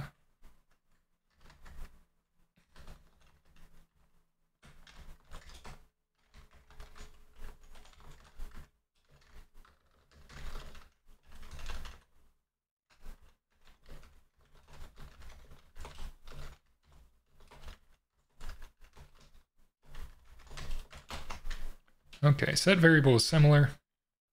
It'll take in name, GUID, attributes, data size, and data. You're just setting that value instead of getting that value. And let me add these to my runtime services table here.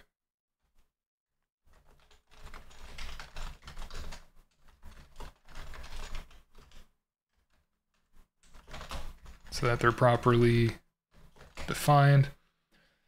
Okay, so what is the data for the boot variables specifically? What is the data for that? That is in the boot mechanisms, or what is it? Policy manager, firmware boot manager. Yeah, firmware boot manager, load option processing, load options. If we look under wherever I was before, 3.3, globally defined variables. This is defined earlier in the spec, but just for example, these are called load options, a boot load option. So specifically, the boot variables are load options. And the load options have a structure like this. There's a variable amount of data in these arrays, so that's why they're commented out in this definition, but just to show that it's this size and it's here. Variable amount of data. You're given attributes, you're given a length of a file path, a list of file path, device path nodes, essentially. And you're given a description, which is a human readable name, a string, ends with a null, which is good. You're given a list or an array of device path nodes, which describe where this load option is, essentially. And you're given optional data after that. So you have to find these things out at runtime and move past them and make sure you use the length and the optional data. It says like how big it is, right? The number of bytes can be computed by subtracting the starting offset of this field from the total size of the load option. Okay, yeah, so the load option struct with this data inside of it would be the data size and data defined within get and set variable. So these two things here, so you get, an array of bytes essentially, and then where those bytes are at this data pointer. So the data size describes the size of the data, and the data for a boot ###, variable, that is going to be a load option. So the data is going to be this, and the data size describes how big this is. So we'd move past and get the length at runtime of this string, because C doesn't pass strings with length. And then right after that, we'd have the how long this is according to file path list length. And then if we add in that length and this length, at this point, we would get to the optional data. And we can compute all those values from the initial data size from get variable. And this data points to, for the boot options, this structure with this, these contents. So that's what we'll be using. Print out the description. Can also print out device path if we want. I don't think I have that defined. I do not. Yeah, I do not have device path protocol defined. I can define that as well, but I want to get at least the load options. So let me put that next to, I guess, get variable. This is in like section 3, so it's pretty far up the spec, but whatever. I'll put it ahead of get variable for now. I didn't specify set variable either, I don't think. This is 2.3.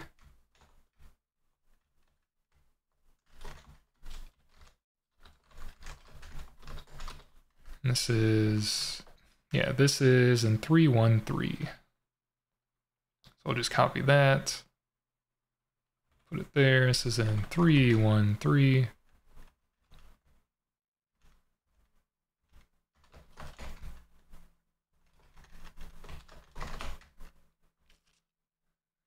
Okay, let's say this is the data layout for a boot variable, if not other types.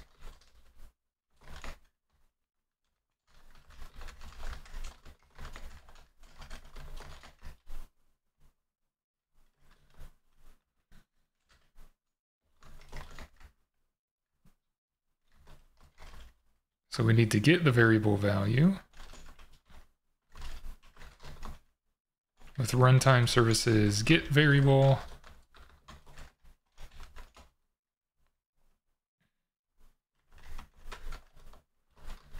Which is going to be the variable name, buffer, the GUID as a pointer, which I called it vendor GUID. Attributes, this would return the attributes. We can get it if we want.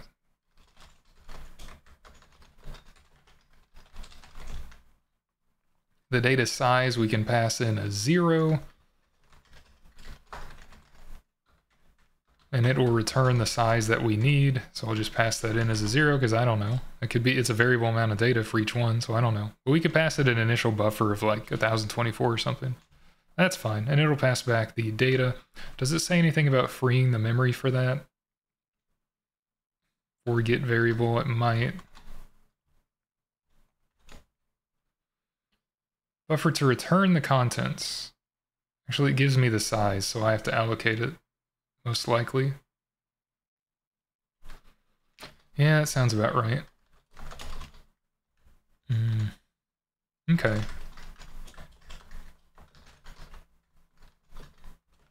So I'll call it once. It should give me the amount. Call first with the 0 data size to get actual amount needed.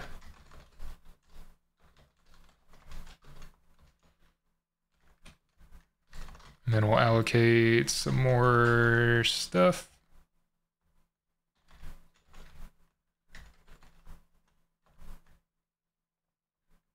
This will be the actual data. It'll be data size, which will need to be a pointer. Data will be the actual thing. So data is a void pointer, right? Not a double pointer, no. Okay. And it'll be null in this case anyway.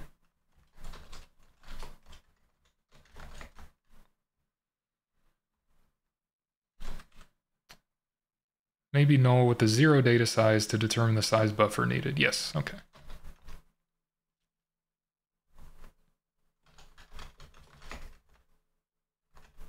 And we'll pass that in there. Could not allocate. What's the memory for get variable?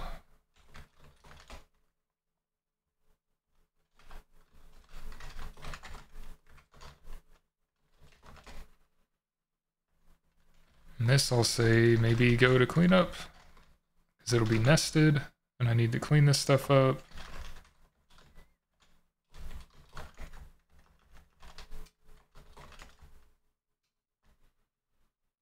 Okay, otherwise we have data for the variable. Well, we have enough size for it, so I allocated that, so we'll call this. Since I allocate one every time, I mean, I could reallocate if it's too small, or I could free it at the end, I guess, after we print the data.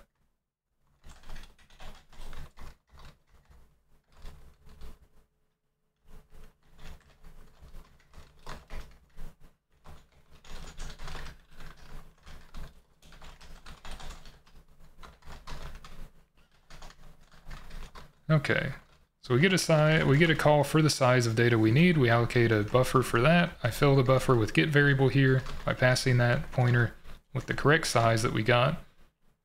It shouldn't be too small because we got the correct size by passing 0 first. Okay, so now we have to grab the data from there with UEFI load option. I'll say that's a pointer, and that'll be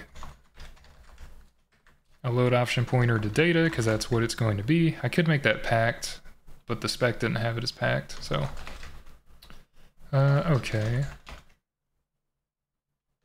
So we have attributes, a list, we have description, which would be after these two. So this would be load option plus 1, essentially. Right, because that'll add 1 pointer arithmetic of the size of itself from the start of data. Or I could add data plus the size of load option. That would give the same thing here.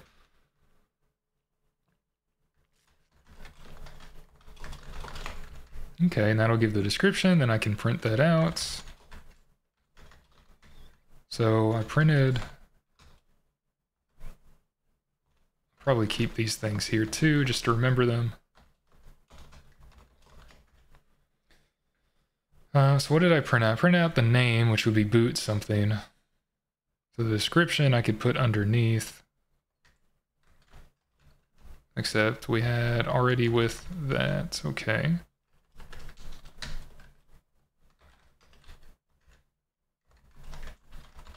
Right now I'll just say this, description.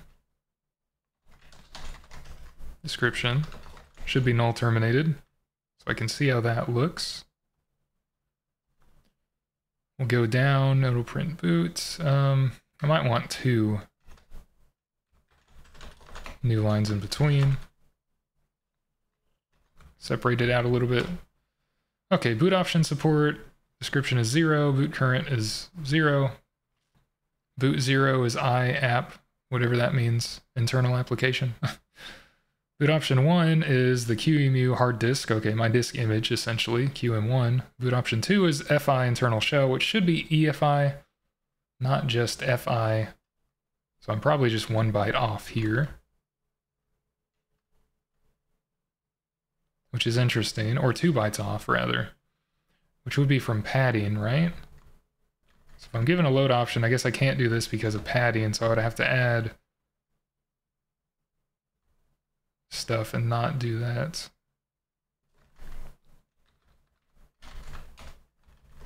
this is 4 bytes and this is 2 bytes. I would have to add 6 bytes. So I can do that. Let's just do this. This is a little bit easier. Or I can do size of, you know, uint32 plus size of. This would be the ultimate in portability, right? Even though it's just 4 plus 2. I'll see if that gives a different value. Should just be adding 6 bytes, but... Okay, well that actually gives the first character there, UI app. I guess if it's 0, then there's nothing to show. Well, boot current would have a uint16, so that wouldn't be a valid value. Or there's just nothing to show. Yeah, so the boot with the 4 hexadecimal numbers have actual descriptions. The other ones don't because they're just uint16 values, I guess. Or option support might be a uint32. So I would have to check that. Okay. I get an issue here. Unused variable, yeah. That's fine.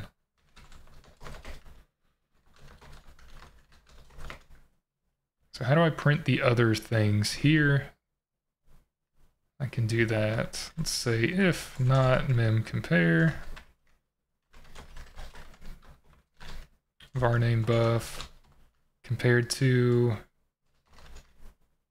say, boot order or boot 1 or whatever. Well, that would depend. So I'd want to print these if they had 4 numbers here. So let's try that. Let's do var name buff plus 4. Although this is what, a char 16. That's fine.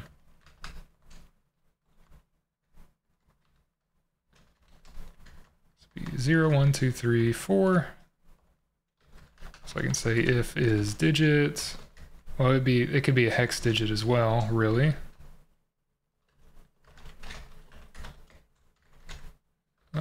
digit. Do I have is hex or something? I don't know what the word would be in C. Is hex digit?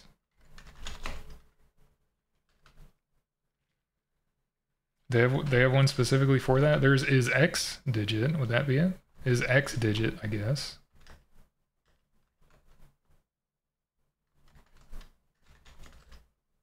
Yeah, checks for hexadecimal. Okay. I'll add that in here. Is X digit if C or greater than equal to A and less than or equal to F, or greater than equal to A, less than or equal to F.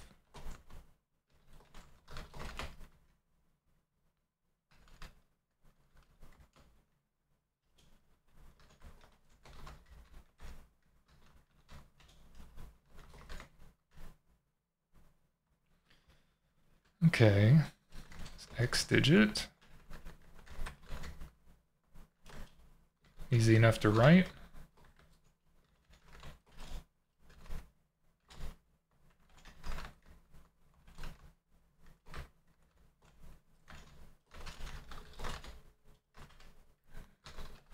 So let's say if X digit 4, then it would be boot option.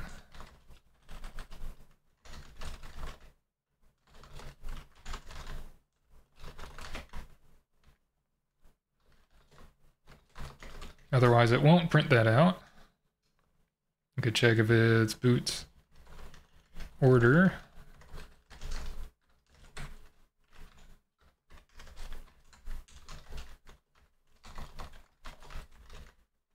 Which is 9. 9 times 2 is 18, because each one is going to be 2 bytes for char 16.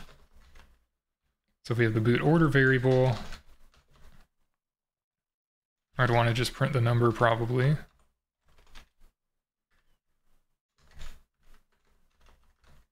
So print description and hash x.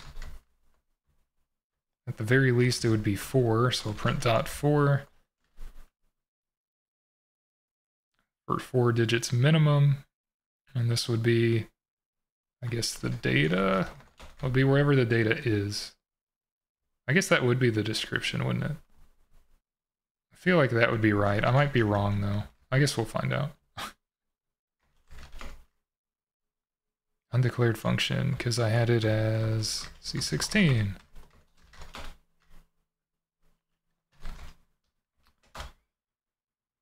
Boot option support, boot current is a bad description. Boot order description, that's not correct, but that's all right.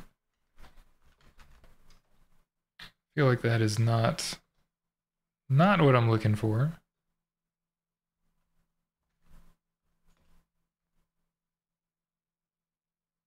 Yeah, optional data starts at this offset, size of plus the string size description, plus the file path list length. Okay.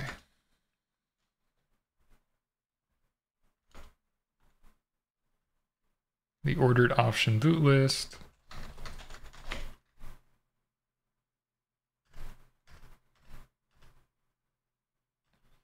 An array of uint16s, the first element is the value, second element,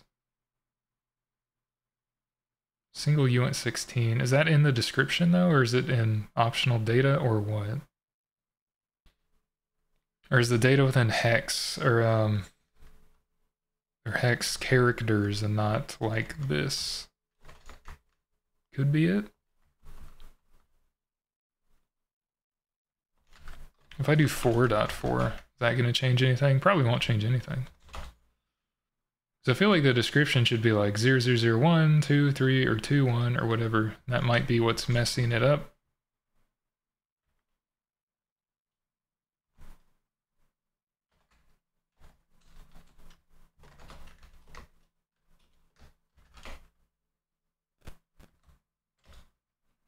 Oh, I didn't want to do that. Change boot. Don't get any description for a string. What if I try to print it as, well, it's not going to be char 8, so that's going to be bad. No. Okay. I guess I need the description instead of just printing the data. That would probably be better. That's probably why it's messing up, because I'm getting tired. Let's try that.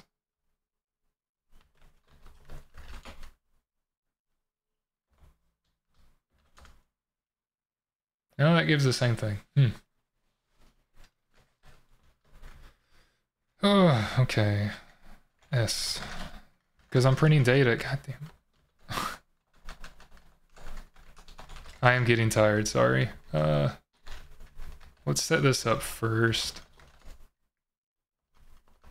Okay. And then see if that's going to be a uint8 or not. That doesn't look like it. Okay, what if I print an S for both? What are you, BootOrder? You just say it's a 0. I know those are not correct, so I need to see what I did in the past to get the right value for that, so I'll be back in a second. Okay, so my issue here, I am recording, right? Yeah. My issue here is that I'm trying to take from the description and I'm doing this thing all wrong because I'm dumb. The only things that are load options are these boot number variables. Those are load options. The other ones like BootOrder are not load options, and the spec does say what they are. I just can't read and comprehend things sometimes. So BootOrder has an array of uint16s. That's what its data contains in this case. BootNext and current are single uint16t values. Option support is a uint32. Okay. So for these load options, they're load options. They have the load option struct of data, right? It will have a description. These ones like BootOrder do not. This is an array of uint16t values, and the other ones like BootNext and current are different themselves, so I'll do stuff for that. Didn't want to do that, but BootOrder is an array, BootNext and current, so I'll just put an OR here.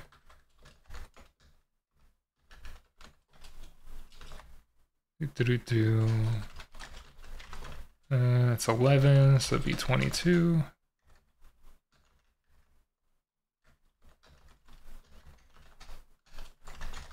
This be a single uint16t value. Okay, since this is an array, let's have uint16t, we'll have a pointer, p or whatever, to the data. So the data gotten from get variable is not a load option unless it is a load option, which will have a description, human readable name. If it's not, then the data will point to the data. In this case, the data for BootOrder will be an array of uint16t's. So I can print out, not for description, but I can do like value or whatever. Yeah, so this would be an array of values. So uint16t, let's say, is going to be x. And we can print out 0.4 x's at a time. And just print that out from p, well, from the data at p, and then add it. So we can print the first 16 bits and the second 16 bits, which is 4 hex digits, and the third and fourth, and so on. So I can actually do this first and print the 0x, and then do like a fancy thing here, which is not going to be fancy, but oh well. So we can have data size, yeah, data size over 2 is going to be ultimately the size of this thing. That's how much data we're printing for the boot order. So if there's 3 uint16t values, that'd be 3 by 2 bytes, right? Which would be 6.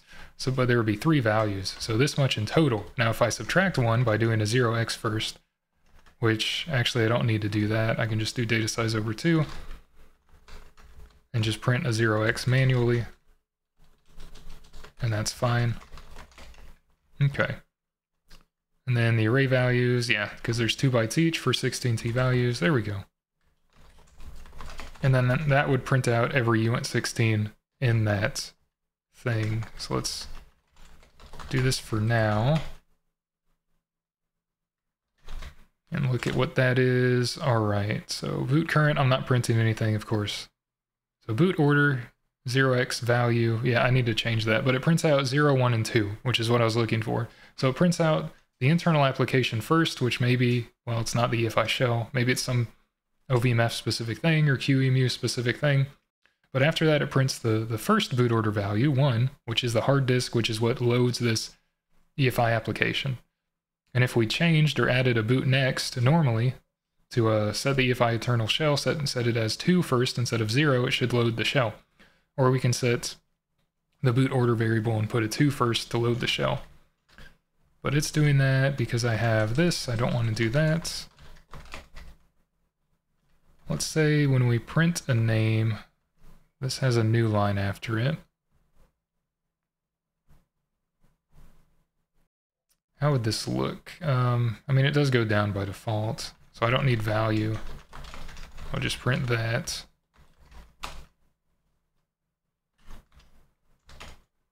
There we go. Okay, so boot order has 0 and then 1 and then 2.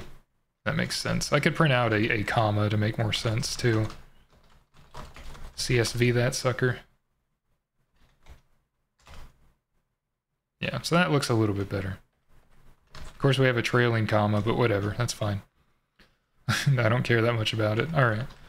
So BootNext and current will be a singular uint16t effectively value. And then I'll just print a single value there. So I can print hash alternate form to have the 0x and an x and 4 digits at most. And that'll be p in this case for the data. So next and current. We don't have next in OVMF, but at least in my version right here. On hardware, I should have a next. Well, I won't by default actually, probably, unless something went wrong. We can add a BootNext variable if we add a new one. And then on the next boot, it would use that as the initial boot thing. If it works, it works. If not, it'll go to the boot order list. But if it does work, it'll set that, and then the firmware will remove this BootNext variable after it boots successfully. Or maybe if it doesn't as well. But that's what the spec says. So if we have either of those, I'll just print out the singular value. So the current one would be what we're currently booted under. And it actually does not give me that. It gives me a bunch of crap there. Description. Which is nice. So maybe these aren't correct. I guess I might need a new line after all of these.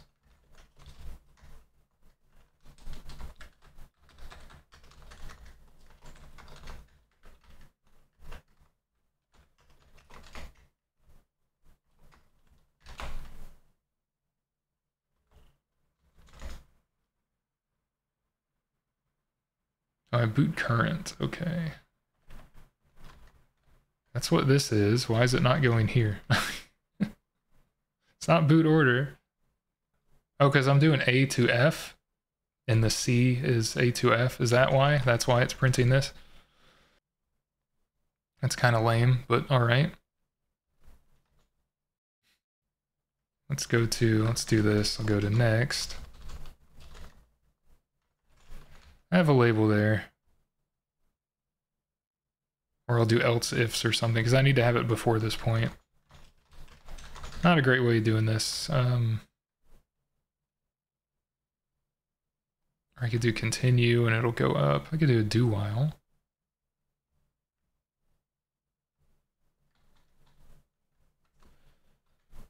Trying to think of the best way to handle this. I mean, it says 0, that should work there, so I'll try that.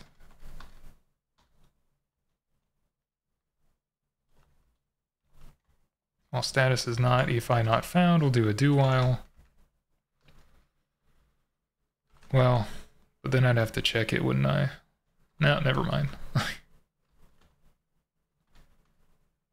I'll do this. I could write this loop to be better. But that's fine. So I want to move these things before this.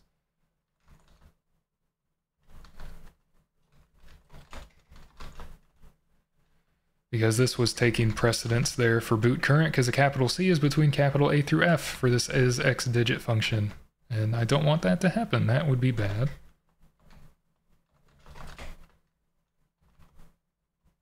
So we'll just free the thing there.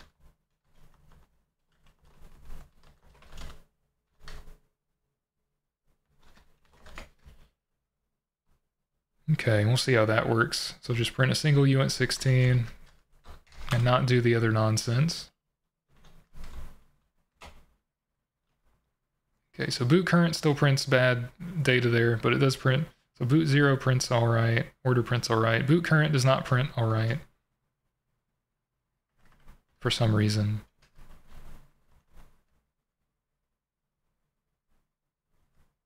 Like that should print a single 16-bit value. I mean, I could do H for a short.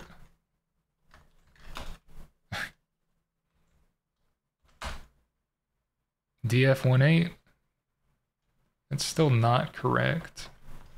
Wonder why that's happening. Oh, because I'm printing P. Sorry, God. I need the data at P. Duh. I don't think. I need to dereference it. That would make more sense if I dereferenced it. There we go. Boot current is 0001 because, yeah, I'm booting from the QEMU hard disk. Yeah, that makes sense. Okay, we'll print another new line just so it doesn't run into the boot options in this case. So boot option support is a 32-bit value. That may be like a bit mask or something. This doesn't say what that is, does it? It says a single uint32 defines the type supported by the boot manager. So boot option support.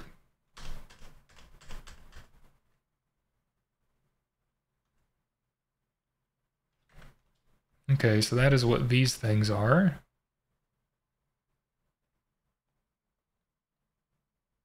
I'll take those, I guess, and I'll put them after load option.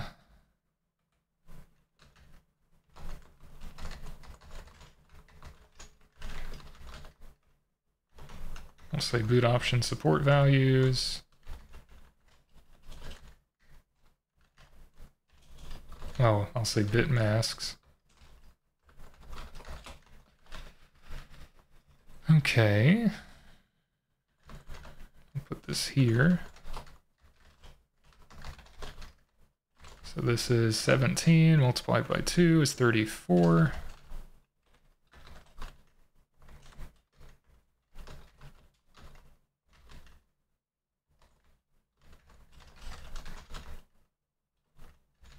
And it'll be a 32-bit value, so I'll grab 32.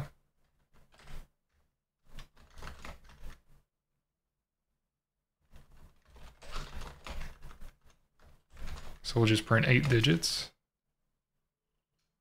No. Is that right? 4 digits, right? No. uint16t would be 2. Oh, 4 hex digits. Yeah, 8. 8 hex digits, because I'm dumb. That would be, yeah, 32-bit. Because each nibble is 4 bits. I need to just go up. Okay, so 313. And there might be other variables and other values on hardware. And this is just the description, it's not the file path. I could print that out as well. But that would be, so I have support count, and then I have support sys prep, and then also key and app. So all of these are supported. All these ORed together is 313. So that's cool. All those bits in there supported. So let's say we also print out the file path list and maybe the optional data, which on hardware might run off the screen, but that's all right. And then changing the values I might do on the next video because this one's going to be like 3 hours long. It depends. We'll see. So we have the description. I need to get the length of that. Say length.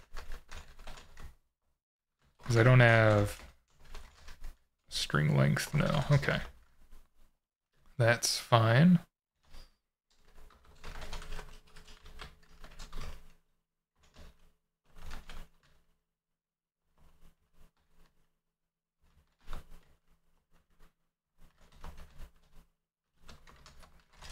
So we'll say while p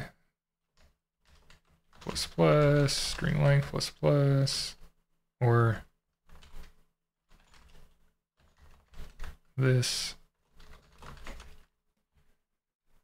which is probably all right. And then we'll have to add one more because there's a null byte, and after the null byte,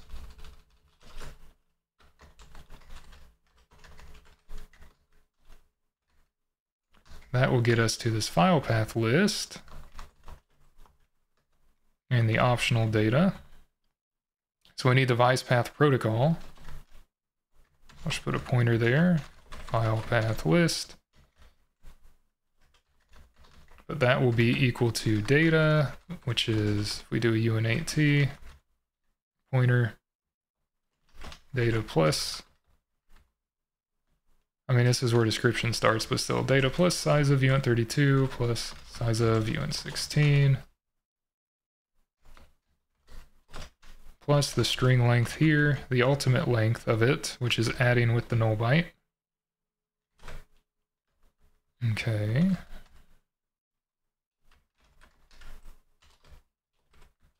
We'll get a pointer to that. That is where the, I think that's where the file path list is. I might be one off. Actually, this would be 2, because each char16t is 2 bytes. So actually, I need to multiply this by 2. So I can either multiply this by 2 or just add 2 every time.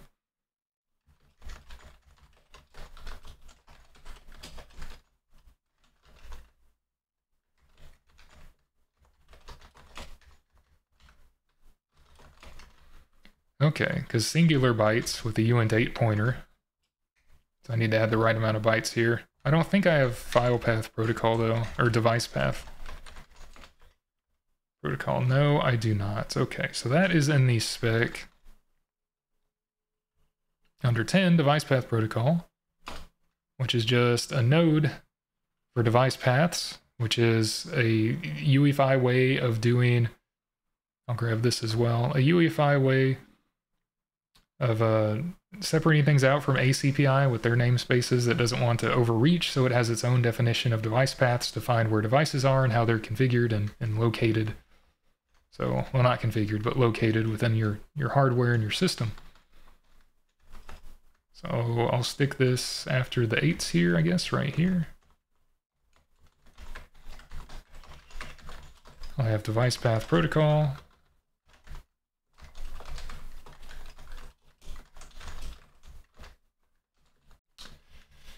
This is section 10.3 or 10.2, device path protocol. Just move this over. Okay. I'll grab the EFI thing there, that's fine.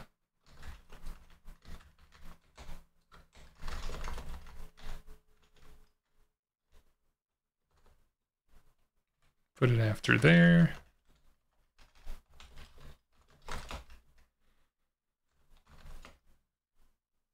And I'll grab this. So it is a protocol, but it's also just a pointer or an array of these struct values. So it is just itself a struct, but it's also a protocol. Protocols are structs anyway, but each device path node, of which this is one of them, has a type, a subtype, and a length, which includes the first 2 bytes. Well, includes the first 4 bytes of type, subtype, and length. But after these 4 bytes, you'll have the data for device path node, which it describes here different types. Like a hard drive would be under a media device path, for example. But the nodes have different values for the first byte for type, a byte for subtype, a length of the whole thing, and then the specific data after that length. So very, very abstract, generic nodes. The end of a device path is defined by its own specific node type with a byte for type of 7F and a subtype FF. And then the total length should be 4. Then you have different types and subtypes for different hardware device paths and other things. So if I look for, say, device path nodes, media device path, say a hard drive, for example, would have type 4. The type bytes would be 4. The subtype would be 1 for hard drive. The length would be 42. And you could read out the partition number and stuff. So this should also be created for things that have a partition info protocol attached to them. Things that have a block IO, disk IO protocol, the handles attached to those. Those should have device path protocols that have this info as a node in the path, which also says, you know, it's a hard drive with this partition and the signature and all. So this is another way of getting device info, in this case, a hard drive partition. So device paths are pretty nice. You can just iterate over them, checking on the length and the types and subtypes you want to deal with. You can look at the ones you don't want to deal with or don't know about. You can just skip over by reading the length, because it's just an array of these structs, of these nodes. So it's pretty cool like that. Pretty nice to work with, I think. But there's other protocols within here for printing device paths, which is what I want to look at, such as the utilities protocol, or the display device path to text protocol. That's what I want to look at. I need the GUID for that, probably. Which I'll just put under the device path. Device path to text.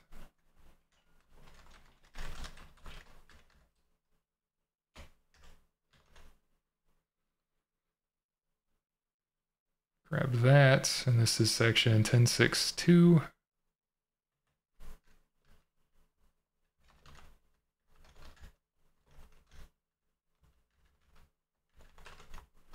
And this is just a firmware, sort of hardware built-in way to print device paths, so you don't have to parse it and print things out specifically. You can just pass them to this protocol for a given node or a full path. Well, the portion of a path to the end of a path with that given end node. And it'll print it out in a human readable form, so you don't have to parse that out yourself. That's kind of nice. I like that it provides this stuff.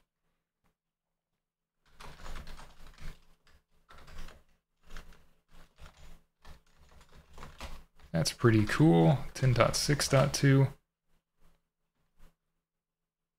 So node to text and path to text.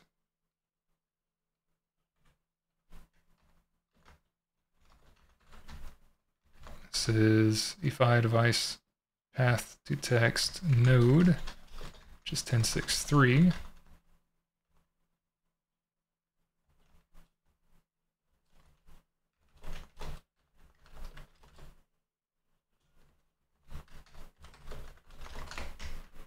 So we give it a node, we tell it display only. The shorter representation is used. If it's false, it has a longer representation. And shortcuts takes the shortcut form where applicable. If you don't need all the info, I guess. Allow shortcuts is false. Parsable or display only. I'll probably just display everything just for more info's sake, but you could, you know, pass in true or false to these if you want. Device path to text has the exact same signature, which makes sense because a path is just an array of nodes. We're just given a path instead, which is a node followed by one or more of which it has to end with that end path node. I think that would be the only difference here, but you could also just pass a node. You could pass a path to the node function and it would print one node. You know, a node to the path might not necessarily print the whole path if it's not part of one.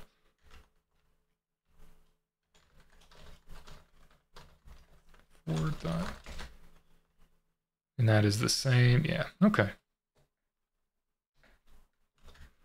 So I'm gonna do probably a locate protocol on this.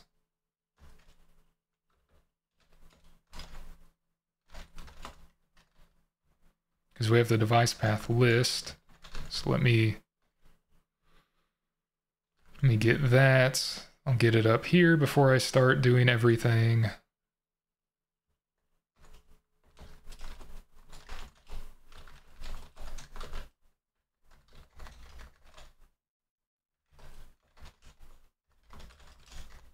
Let's say to print load option device paths.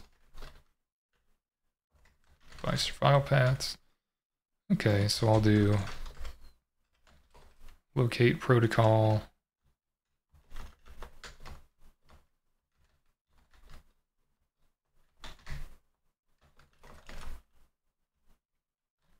And I need a GUID for that. Let's do device path to text protocol, DPTTP. It's probably fine. Device path text protocol GUID, there we go. And then I need something for that. I need the protocol itself. Device path to text protocol. Should be a pointer. I can give the address to that. Okay, cannot locate device path to text protocol. Okay, so we can assume that that works, unless we get an error. So where I'm printing this load option stuff, I'll have the file path list here, which is a device path protocol, so I can print that out by getting, because this returns char16, we'll have device path, I'll say text.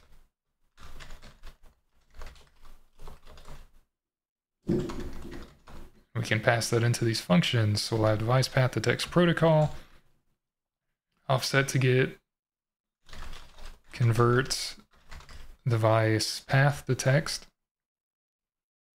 or a singular node. I'm assuming it's a full path, so we'll say device path, and that takes in the path, which is going to be this file path list, which is a pointer. Display only, we'll say false, and allow shortcuts, we'll say false. So print the full thing out, please. And this will actually equal this.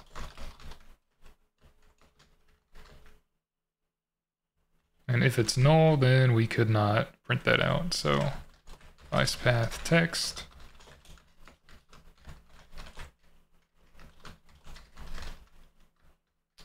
Could not get device path text for load option S.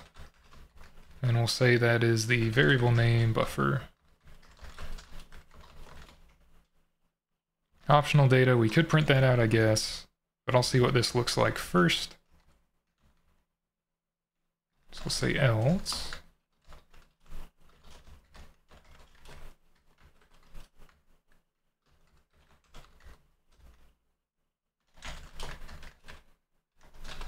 We'll have the device path text. I guess I'll say device path.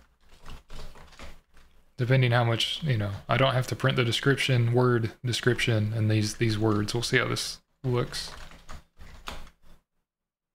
Incompatible pointer to int because I need to pass a status. Okay. It does not print it out, so I have an error. That's good. And it's stuck and frozen. Of course. So I did not do that correctly, most likely. I might not have calculated this data correctly here, which is usually the case. That's why I did string length plus equal 2. Maybe I don't need that. I didn't want to do that. Nope, okay. Okay, I'll have to figure out why that is not working. It should be working.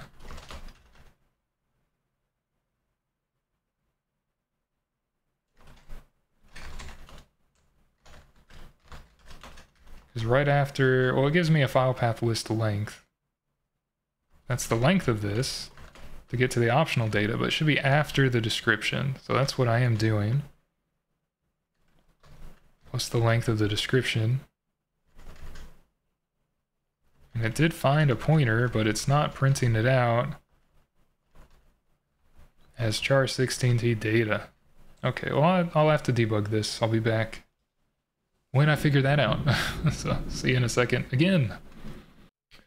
Okay, this is going to be maybe a little awkward. I don't know how exactly I'm going to do this, but I had some storms, some bad thunderstorms that took out power and stuff for a bit. And I got stuff back up and I recorded almost an hour and realized, because the power was out, that my audio interface was not on 48 volts for this mic, so it was muted. Thankfully, I am using Vim or NeoVim, and they have stuff like earlier and later. So it's not that I can't, you know, redo everything that I did. It's just that it was about an hour, so I did earlier by an hour, and it kind of reset everything. So I can actually go through what I did. Maybe, probably not. I thought I could go through what I did line by line and go from there, but at least this gives me like a reset point that I can kind of go to because I didn't commit the changes. So it goes through everything I did before, I guess. Already at oldest change. Yeah. Okay. So at least I didn't, I mean, I'll have to redo my work, but that's life. Because I had like no idea where I stopped, so I'm glad that it sort of keeps track of that. The only changes I did probably in the EFI.h file was just adding GUID, so I can have EFI global variable GUID so that that is consistent with the other things. I don't think I made, well, I did make changes to the make file, but I guess I can do those before the other ones. So the changes I want to do to the make file is when I'm making changes to this EFI OS loader or the kernel or anything, I'm just going to remake. Well, right now I'm remaking the disk image. I don't really need to do that. I just need to rerun the script. And this will come in handy when I'm changing the boot variable values later on, because I want to reload and not reset everything. So if I remake the target, which is this OS loader, I want to go into the folder and then remake the disk image with the kernel. And I just want to do that if I remake the kernel as well. So this is a lot of repetition, and maybe I can make a target that does this automatically somehow if the kernel stuff is remade, but anyway. I just want to remake it. Only if there's changes to the kernel or the OS loader file. I don't want to remake the file otherwise. So right now it remakes everything, right? But if I do that again, just run make, it just reruns the shell script. It doesn't, you know, remake everything. So that's all I wanted to do there. From the earlier and later stuff, I kind of lost all my changes probably in Vim, but anyway. I can redo this stuff. So I don't know if this will work, but because I got rid of stuff in my to-do list as well, of course, because I assumed that it was working. So I do earlier 1 hour. Does it bring it back? If I go earlier 2 hours, nope. Okay, that's okay. So let me remember where I left off.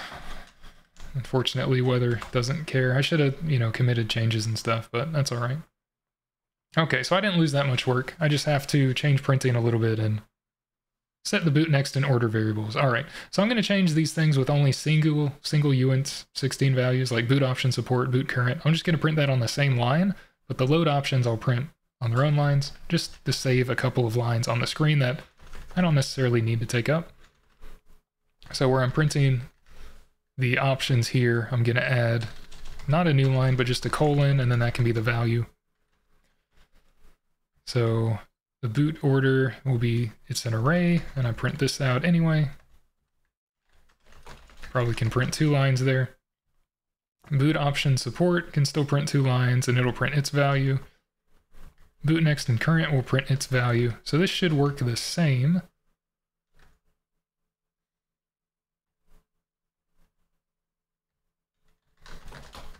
Okay, and then I did, oh, I need to explain how I changed the printing there, sorry. I'll do that in a second.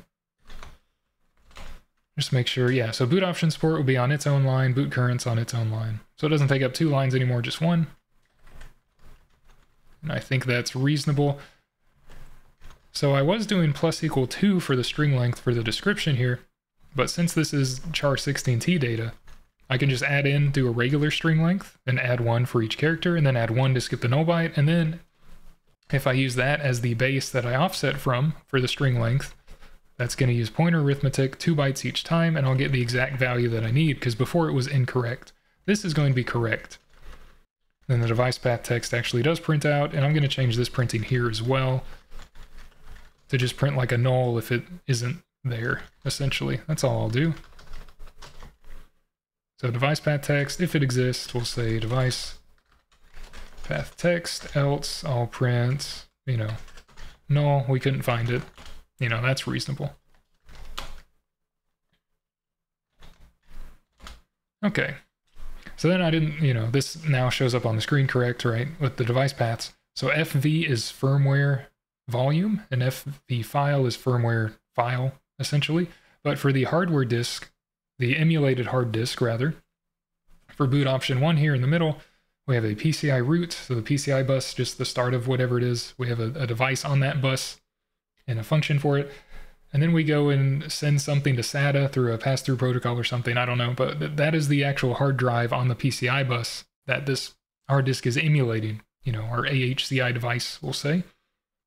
And the other ones are just built into OVMF or whatever. They're firmware devices, firmware files, and they just give UUIDs or GUID values there. Boot order is, of course, a set of uint16s, an array. And that all seems okay. Just get rid of the extra line there right now. So what do I want to do from here? Oh, the FV, where those things are defined. Let me tell you where those are defined, because that would help.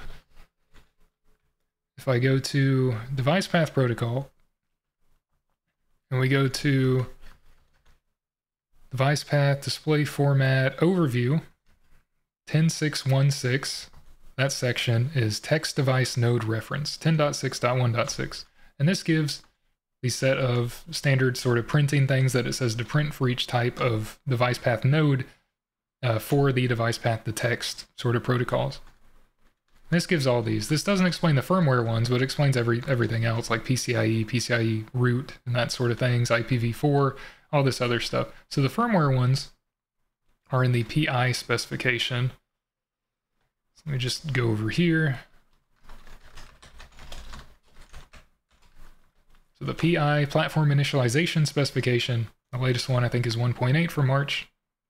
If you go to 2-83, so protocols, device path protocol 2-8, this explains the two things that we have, the file media and volume media firmware device paths for the driver execution environment aware stuff. And FV is a firmware volume device node, which gives a GUID. And FV file is a firmware file media device path node with FV file and its GUID. So that's where those come from. They're from the platform initialization specification and not ACPI and not UEFI. So that's all. That's why those say FV and FV file. Optional data I can print as well if I want to do that. So I'll get the load option, and the spec says for optional data, under load options, the remaining bytes or binary buffer past the loaded image. If it's 0 bytes long, we have a null pointer. And you can be computed by getting the starting offset from the total size in bytes of the load option. So optional data, wherever that starts from the start of the load option data, which for a boot, whatever, that's a load option. So we gave data size and data when we pass those to get variable, we get them back. So the total data size, minus wherever this starts within that data is going to be the number of bytes contained for optional data. So we'll have to skip over file path list length for the file path list. We add that many bytes, add it onto the end of description plus its sort of string length and the null bytes. And that'll be, if we skip over description, we'll have the start of the file path list. We use this length, that's the number of bytes in the list. So we can add that, and then we'll get the starting offset of optional data. And then we have wherever this starts compared to the start of the buffer for the load option data. Subtract those, that's the number of bytes. And if data size is greater than that number, then we have that many bytes, that difference within the optional data here. So we can print that out. I don't have context for this. It's going to be highly context dependent. It could mean whatever. You could use it as passing binary data through a non-volatile variable to a kernel that you load if you want to do it that way. You can use get variable from runtime services in your loaded kernel or OS, and you could get the optional data from there if you store it in there. I don't know why you would, but that's an option you can use. But if I want to print that out, we can print that out. So let's say I'll know where optional data is because it'll be a pointer. And it's going to be after the file path list. So let's say we get file path list, convert it to a byte-wise pointer for arithmetic, for pointer arithmetic, and we'll add on the file path list length now that I uncommented the load option there. So we can get load option dereferenced to get file path list length. That's the number of bytes for how long the file path list is. So if we go right past that, we should get the starting offset of optional data. That should be all right. And I'll get the size as well. Let's say uint_n. So optional data size will be the overall data size, which I got from calling getVariable the second time here. And I got it within data, and the data void pointer is the start of the buffer, which this load option is for. So that's the total amount of size, and I can subtract the offset from optional data, offset from the start of data. So we'll have optional data minus, and then that's a void pointer. So we get a pointer to that as the uint. That should be okay. So if this is, 20 bytes deep, that'll be 20. And the total data size, if the total data size minus 20 is 0, then we don't have any optional data. But if we have more than that, then the remaining data is going to be for that optional data. So if it's greater than 0, I'll print it out here. Just print one new line for that, and I'll just print another one at the end to separate things out. Because this is that's not a loop, so I don't need to go to next. We'll just go on. Okay, so I'll print out, say, optional data. Then I'll have an inner loop here. I'll say j in case I'm using I. I don't think I am, though. No, I can use I here. So let's say we'll just print every single byte, and I'll just print it as, uint 8 bytes. It doesn't have any context. I don't know if it's, a readable string or not, or some random number, uint32, UUID. I don't know what it is. We don't have any indication as to what it is. The specification doesn't really say what the boot load optional data would be, so it could just be whatever. So I'll just print it out as just plain bytes if you need to see it for some reason.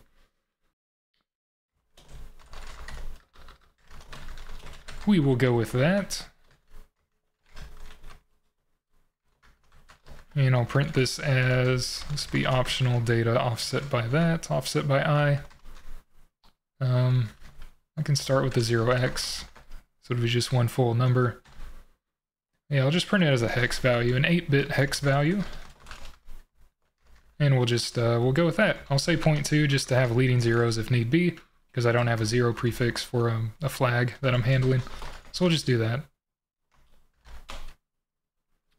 Just print a bunch of uint values for the optional data, which I need to have another new line after that, it looks like. That's okay. So boot 2, we don't have any optional data. We just have it for boot 1 for the hard disk. Okay. That is all right. Let me print an extra new line here for looking better purposes. Okay. Yeah, so the internal OVMF stuff doesn't have optional data, but our boot 1 does. Okay. So then, I think all I did before the power and everything was, yeah, this stuff, we just want to change the variable values. So I'll work on that. So I might make, yeah, I'll make an overall loop here to like reload the screen, or I can make a label that I go to, but I don't know, people don't like go-tos. I'll just make a loop that we do. I'll say it's an overall screen loop. And we'll put everything in here, including the data pool. Pause at the bottom. Do that. Move all that over. And then this will be for that.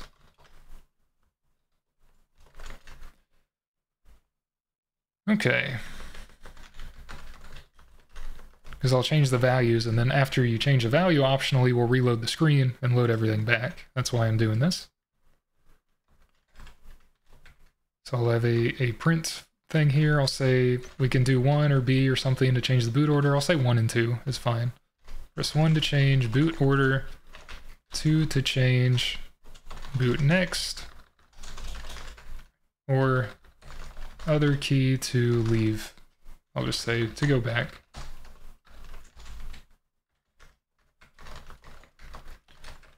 And I don't think I have a key yet in this function. I do 1557, probably don't in this function. Nope. Okay.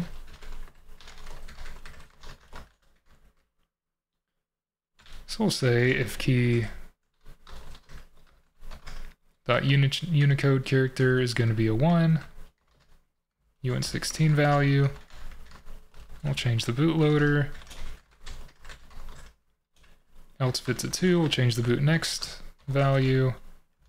Else it's something else, we'll just break. Well, we can go to cleanup and clean the buffer, although that's going to be out of scope with this overall loop, because I put it within here.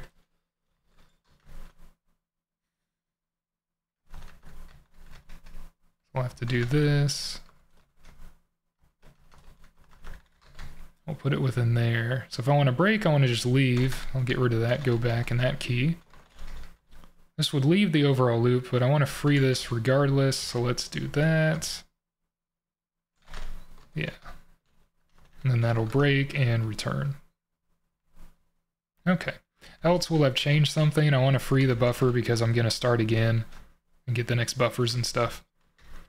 So I want that to be properly scoped there. Okay, so changing boot order and boot next. So let's say set new array of uint16t values. And we'll do that.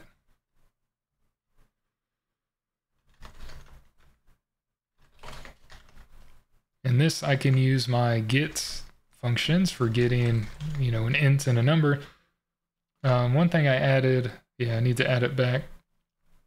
So what I want to do here is if the user enters in like, you know, 0000, some number between 0 and all Fs for uint16, if they press escape, I want to stop early or not take in the number.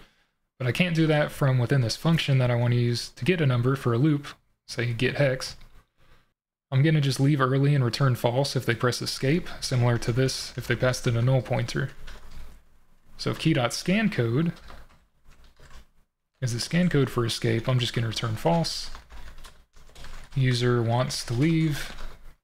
We'll just say else, you know, we'll get the next character for numbers and stuff. So I'll just add that in when I'm getting a number. If they put escape, then return false. Okay, so I need an array of uint16t values. So let's say option array. Let's say we have a maximum number of values.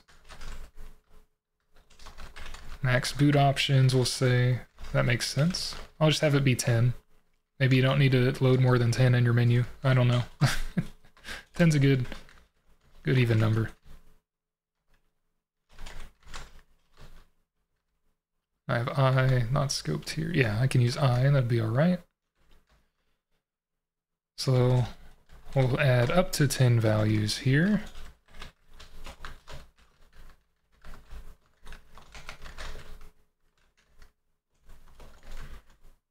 And then I'll get a number,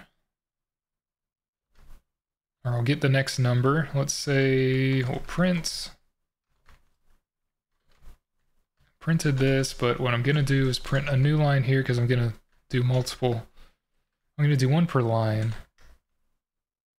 So we'll say boot option %u, and I'll print the I for that. And I want to limit it to up to 4 Fs. And then we'll print what the user is doing by calling that get hex function. So I'll print I for that. I'll have get hex if they press escape or something and it won't work, but I'll just do this. We need a new option to set. I'll have new option. If they don't do it, we'll leave. I'll probably just go to cleanup here. Stop processing. Or we can leave and go to done. We can have a label here to like break.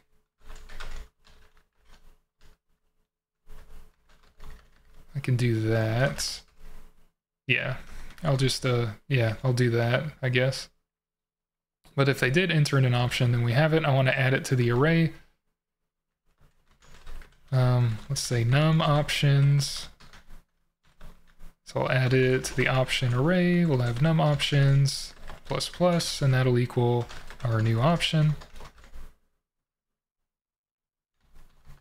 And then we'll go up by one, add it to the next one, go up by one, add it to the next one. I'll set this as probably +1.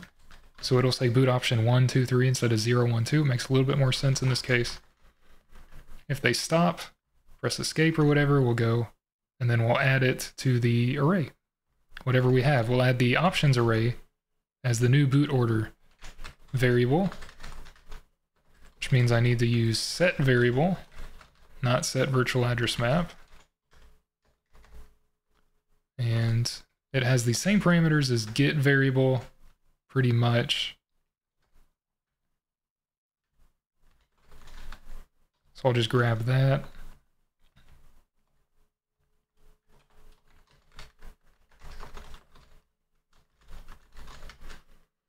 So the name that I'm going to set here is going to be just boot order. The GUID, let's have GUID. We can just say UEFI global variable. That's what it'll be. Attributes will be the same attributes as we had before for boot order, which I'm not saving, so I'm going to add a variable for that outside this loop. I believe attributes is U132.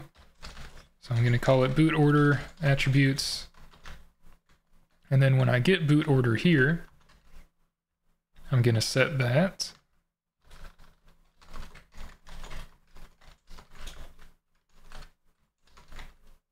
Because it would have been set from this get variable here.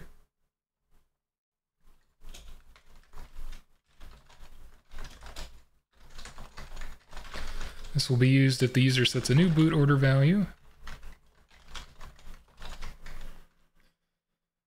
And I'm just say, yeah, I'll just get that. I'll print the array elsewise. Okay, so if we have that, we can pass that into here. Boot order attributes. So the size for the data, for this boot order value, since it's just an array of uint16s, it'll be the size of the array for however many options were input. So that'd be this num options, is why I added that. So if we add at least 1, we want to multiply that by 2 because 2 bytes for uint16t value. If we add 2, it'll be 4 bytes, so on and so forth. So I can add in num options times 2. And then the data is going to be the array itself, the option array, which is a pointer. Let me check whether these are pointers or not, because I don't remember, to be honest. I should, but I don't. Didn't want to do that. Let's go to set variable. So pointer, pointer, not, and a pointer. Okay, so the first 2 are pointers, and then the next 2 are not. So attributes is just a plain value, num options, plain value. The option array is a pointer for the data to take this amount of data from. Given these attributes for this GUID to sets and this variable. Okay. And we'll say if UEFI error status, we'll print an error message here. Cannot set new value for boot order.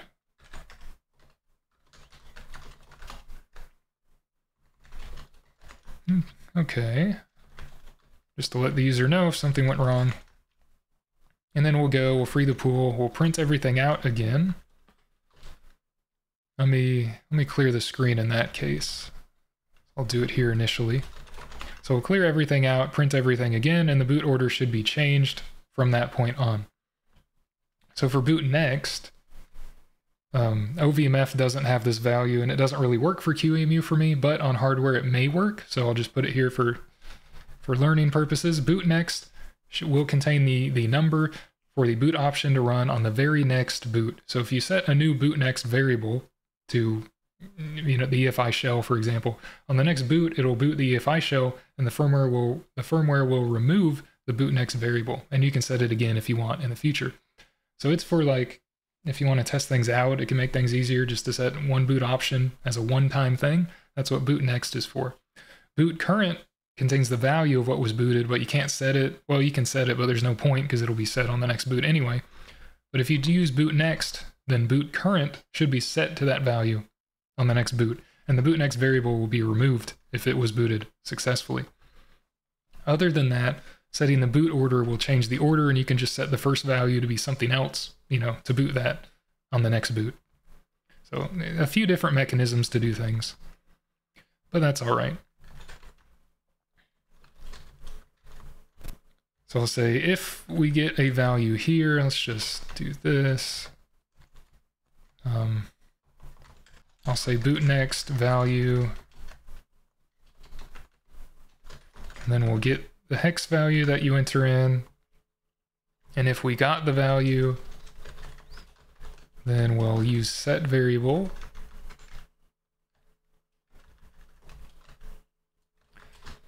If we got it, we'll do set variable for BootNext. We'll set the GUID. The attributes, I'll have just adder. The attributes will be variable non-volatile to be in, NVVARs compliant, non-volatile memory, compliant there. I'll set as boot service access to access from boot services. To be able to look at it and access it from like get next variable name, it'll be returned, and get variable will return it. And we'll set it for runtime access so you can access it after exiting boot services. So this is what all the boot variables should have, really, if not other things. But you'll want those three at a minimum to access them everywhere, and have it be non-volatile, so it'll persist between the next boot. And we'll have that be our attributes. The size of the data is a single uint16t value, so it'll be 2.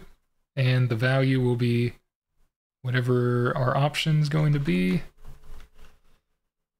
Get hex new option, let's just set it as value. It's fine.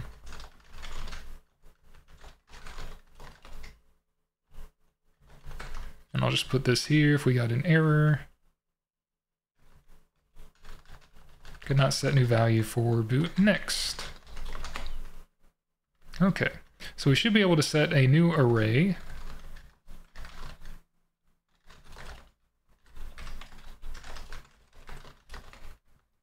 Should be able to set an array for boot order and set BootNext to a single number. Let's see if that works. Of course it doesn't. Because I messed things up. Incompatible pointer types, uint16t to uintn. Okay. uint16t. Let's make that uintn to match up with the types for value as well when I'm calling getHex. Error did not work because I have to set an initial thing, set the status. Because I changed that to take in the status initially. Okay. And values incompatible, passing uintn to void pointer here.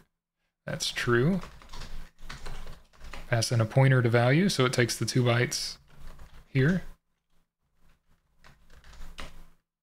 Okay, that works. So let's see what we get. 2 to change BootNext, other key to go back. Looks like the dots went off. Let me change that then. Just 1 to change boot order. Or other, or other to go back. I'll just say, so we only get 80 characters to work with. Okay, so let's change boot order. Right now it is 0, 1, and 2, as you can see at the bottom. So let's change it to be, 2 is the EFI shell. So we'll change it to be 2, 1, 0. And I'll press escape to leave. It reloads the screen. We see it's 2, 1, 0. So BootNext is not gonna affect anything, so I'm going to go back, and since I don't remake the disk image every time now, when it loads, it should load that first thing in the boot order array, which is option 2, which is the EFI shell. So it won't load the menu or anything. It won't load my bootx64 EFI from the disk image. It'll load the EFI shell, because that is what I set to load first in the boot order. If I wanted to go back, of course, I'd have to go back to EFI boot and go through here and then run that, right? We can run that. There's other stuff in the EFI shell we can do. This will probably load. Okay, it doesn't load because I didn't mess with it. That's good. There's other stuff in here we can do. I know I can look at those variables. I don't remember how. Boot and driver options, BCFG. Boot configure probably. Oh. Let's do -H, no. Help BCFG. The display driver options. So you can mess with things through the shell as well. Boot dump. So that'll load all the boot variables like I'm doing currently in my EFI application. But this is, you know, stuff like that. Optional, it says yes. I guess if it has data, it just says optional. That's interesting. But you could use BCFG from the EFI shell to set these things as well. I'm not going to, but you can. So we can print these things. I could set BootNext. I'll show that. So BootNext, let's set it to 2. And then since it added that as a new variable, it loaded the screen and then loaded that. So BootNext should load the EFI shell, but OVMF doesn't do that for some reason, and it doesn't do anything. On hardware, it might. I'm not sure. But for me, that does nothing. It just adds a variable with this name. But I'll have to mess with that on hardware and see if it actually works. Okay, so the only other things I wanted to do was write disk image and do an install thing, which is where I got to in my to-do list. I had, you know, other things that I erased, but I couldn't get them back because Vim doesn't do that for some reason here. Oh, that worked. Okay. I don't know why it worked now.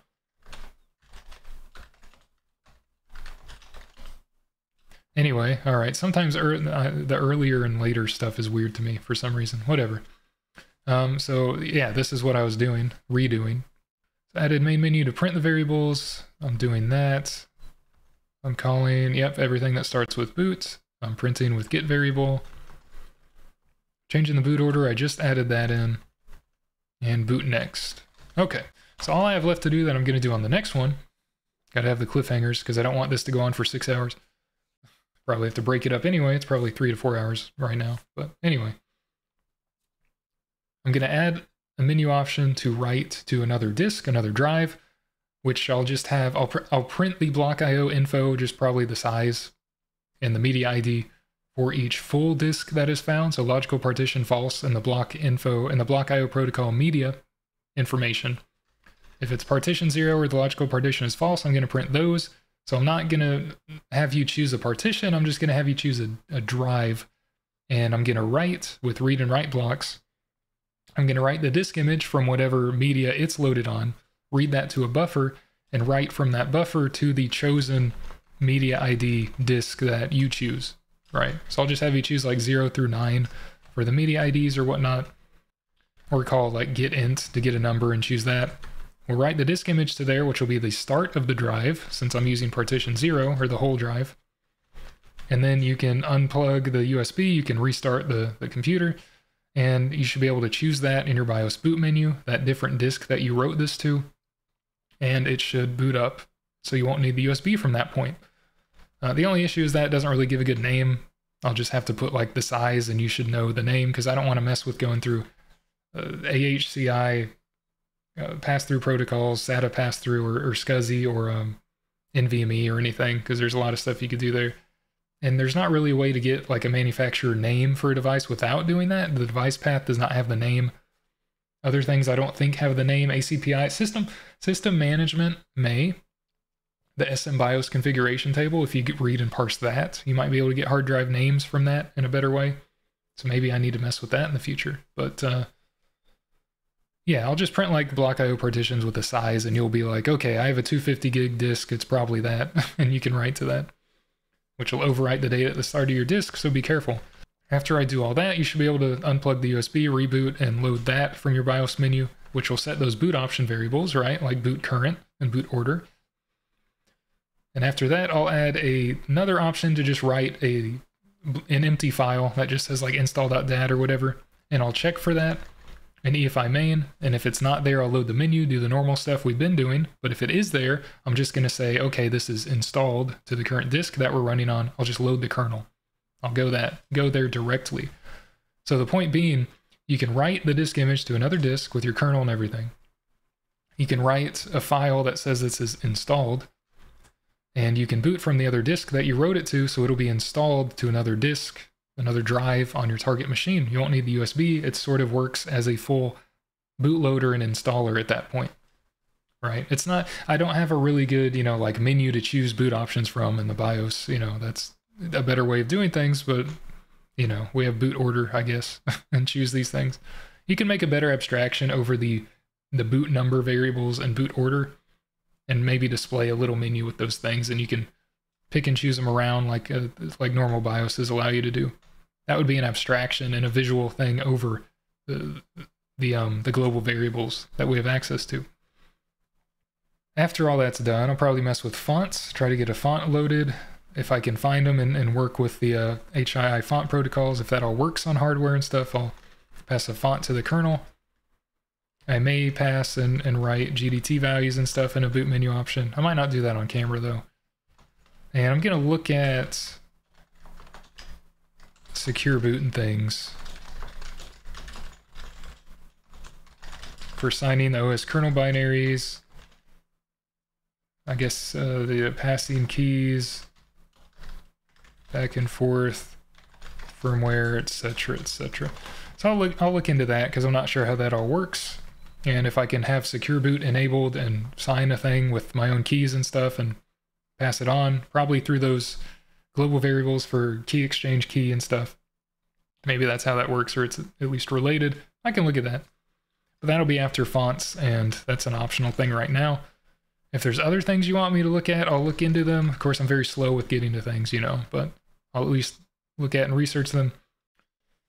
ARM is an option, but the new Snapdragon processors as of mid-2024 don't necessarily fully support UEFI and ACPI. They might use device trees or other things.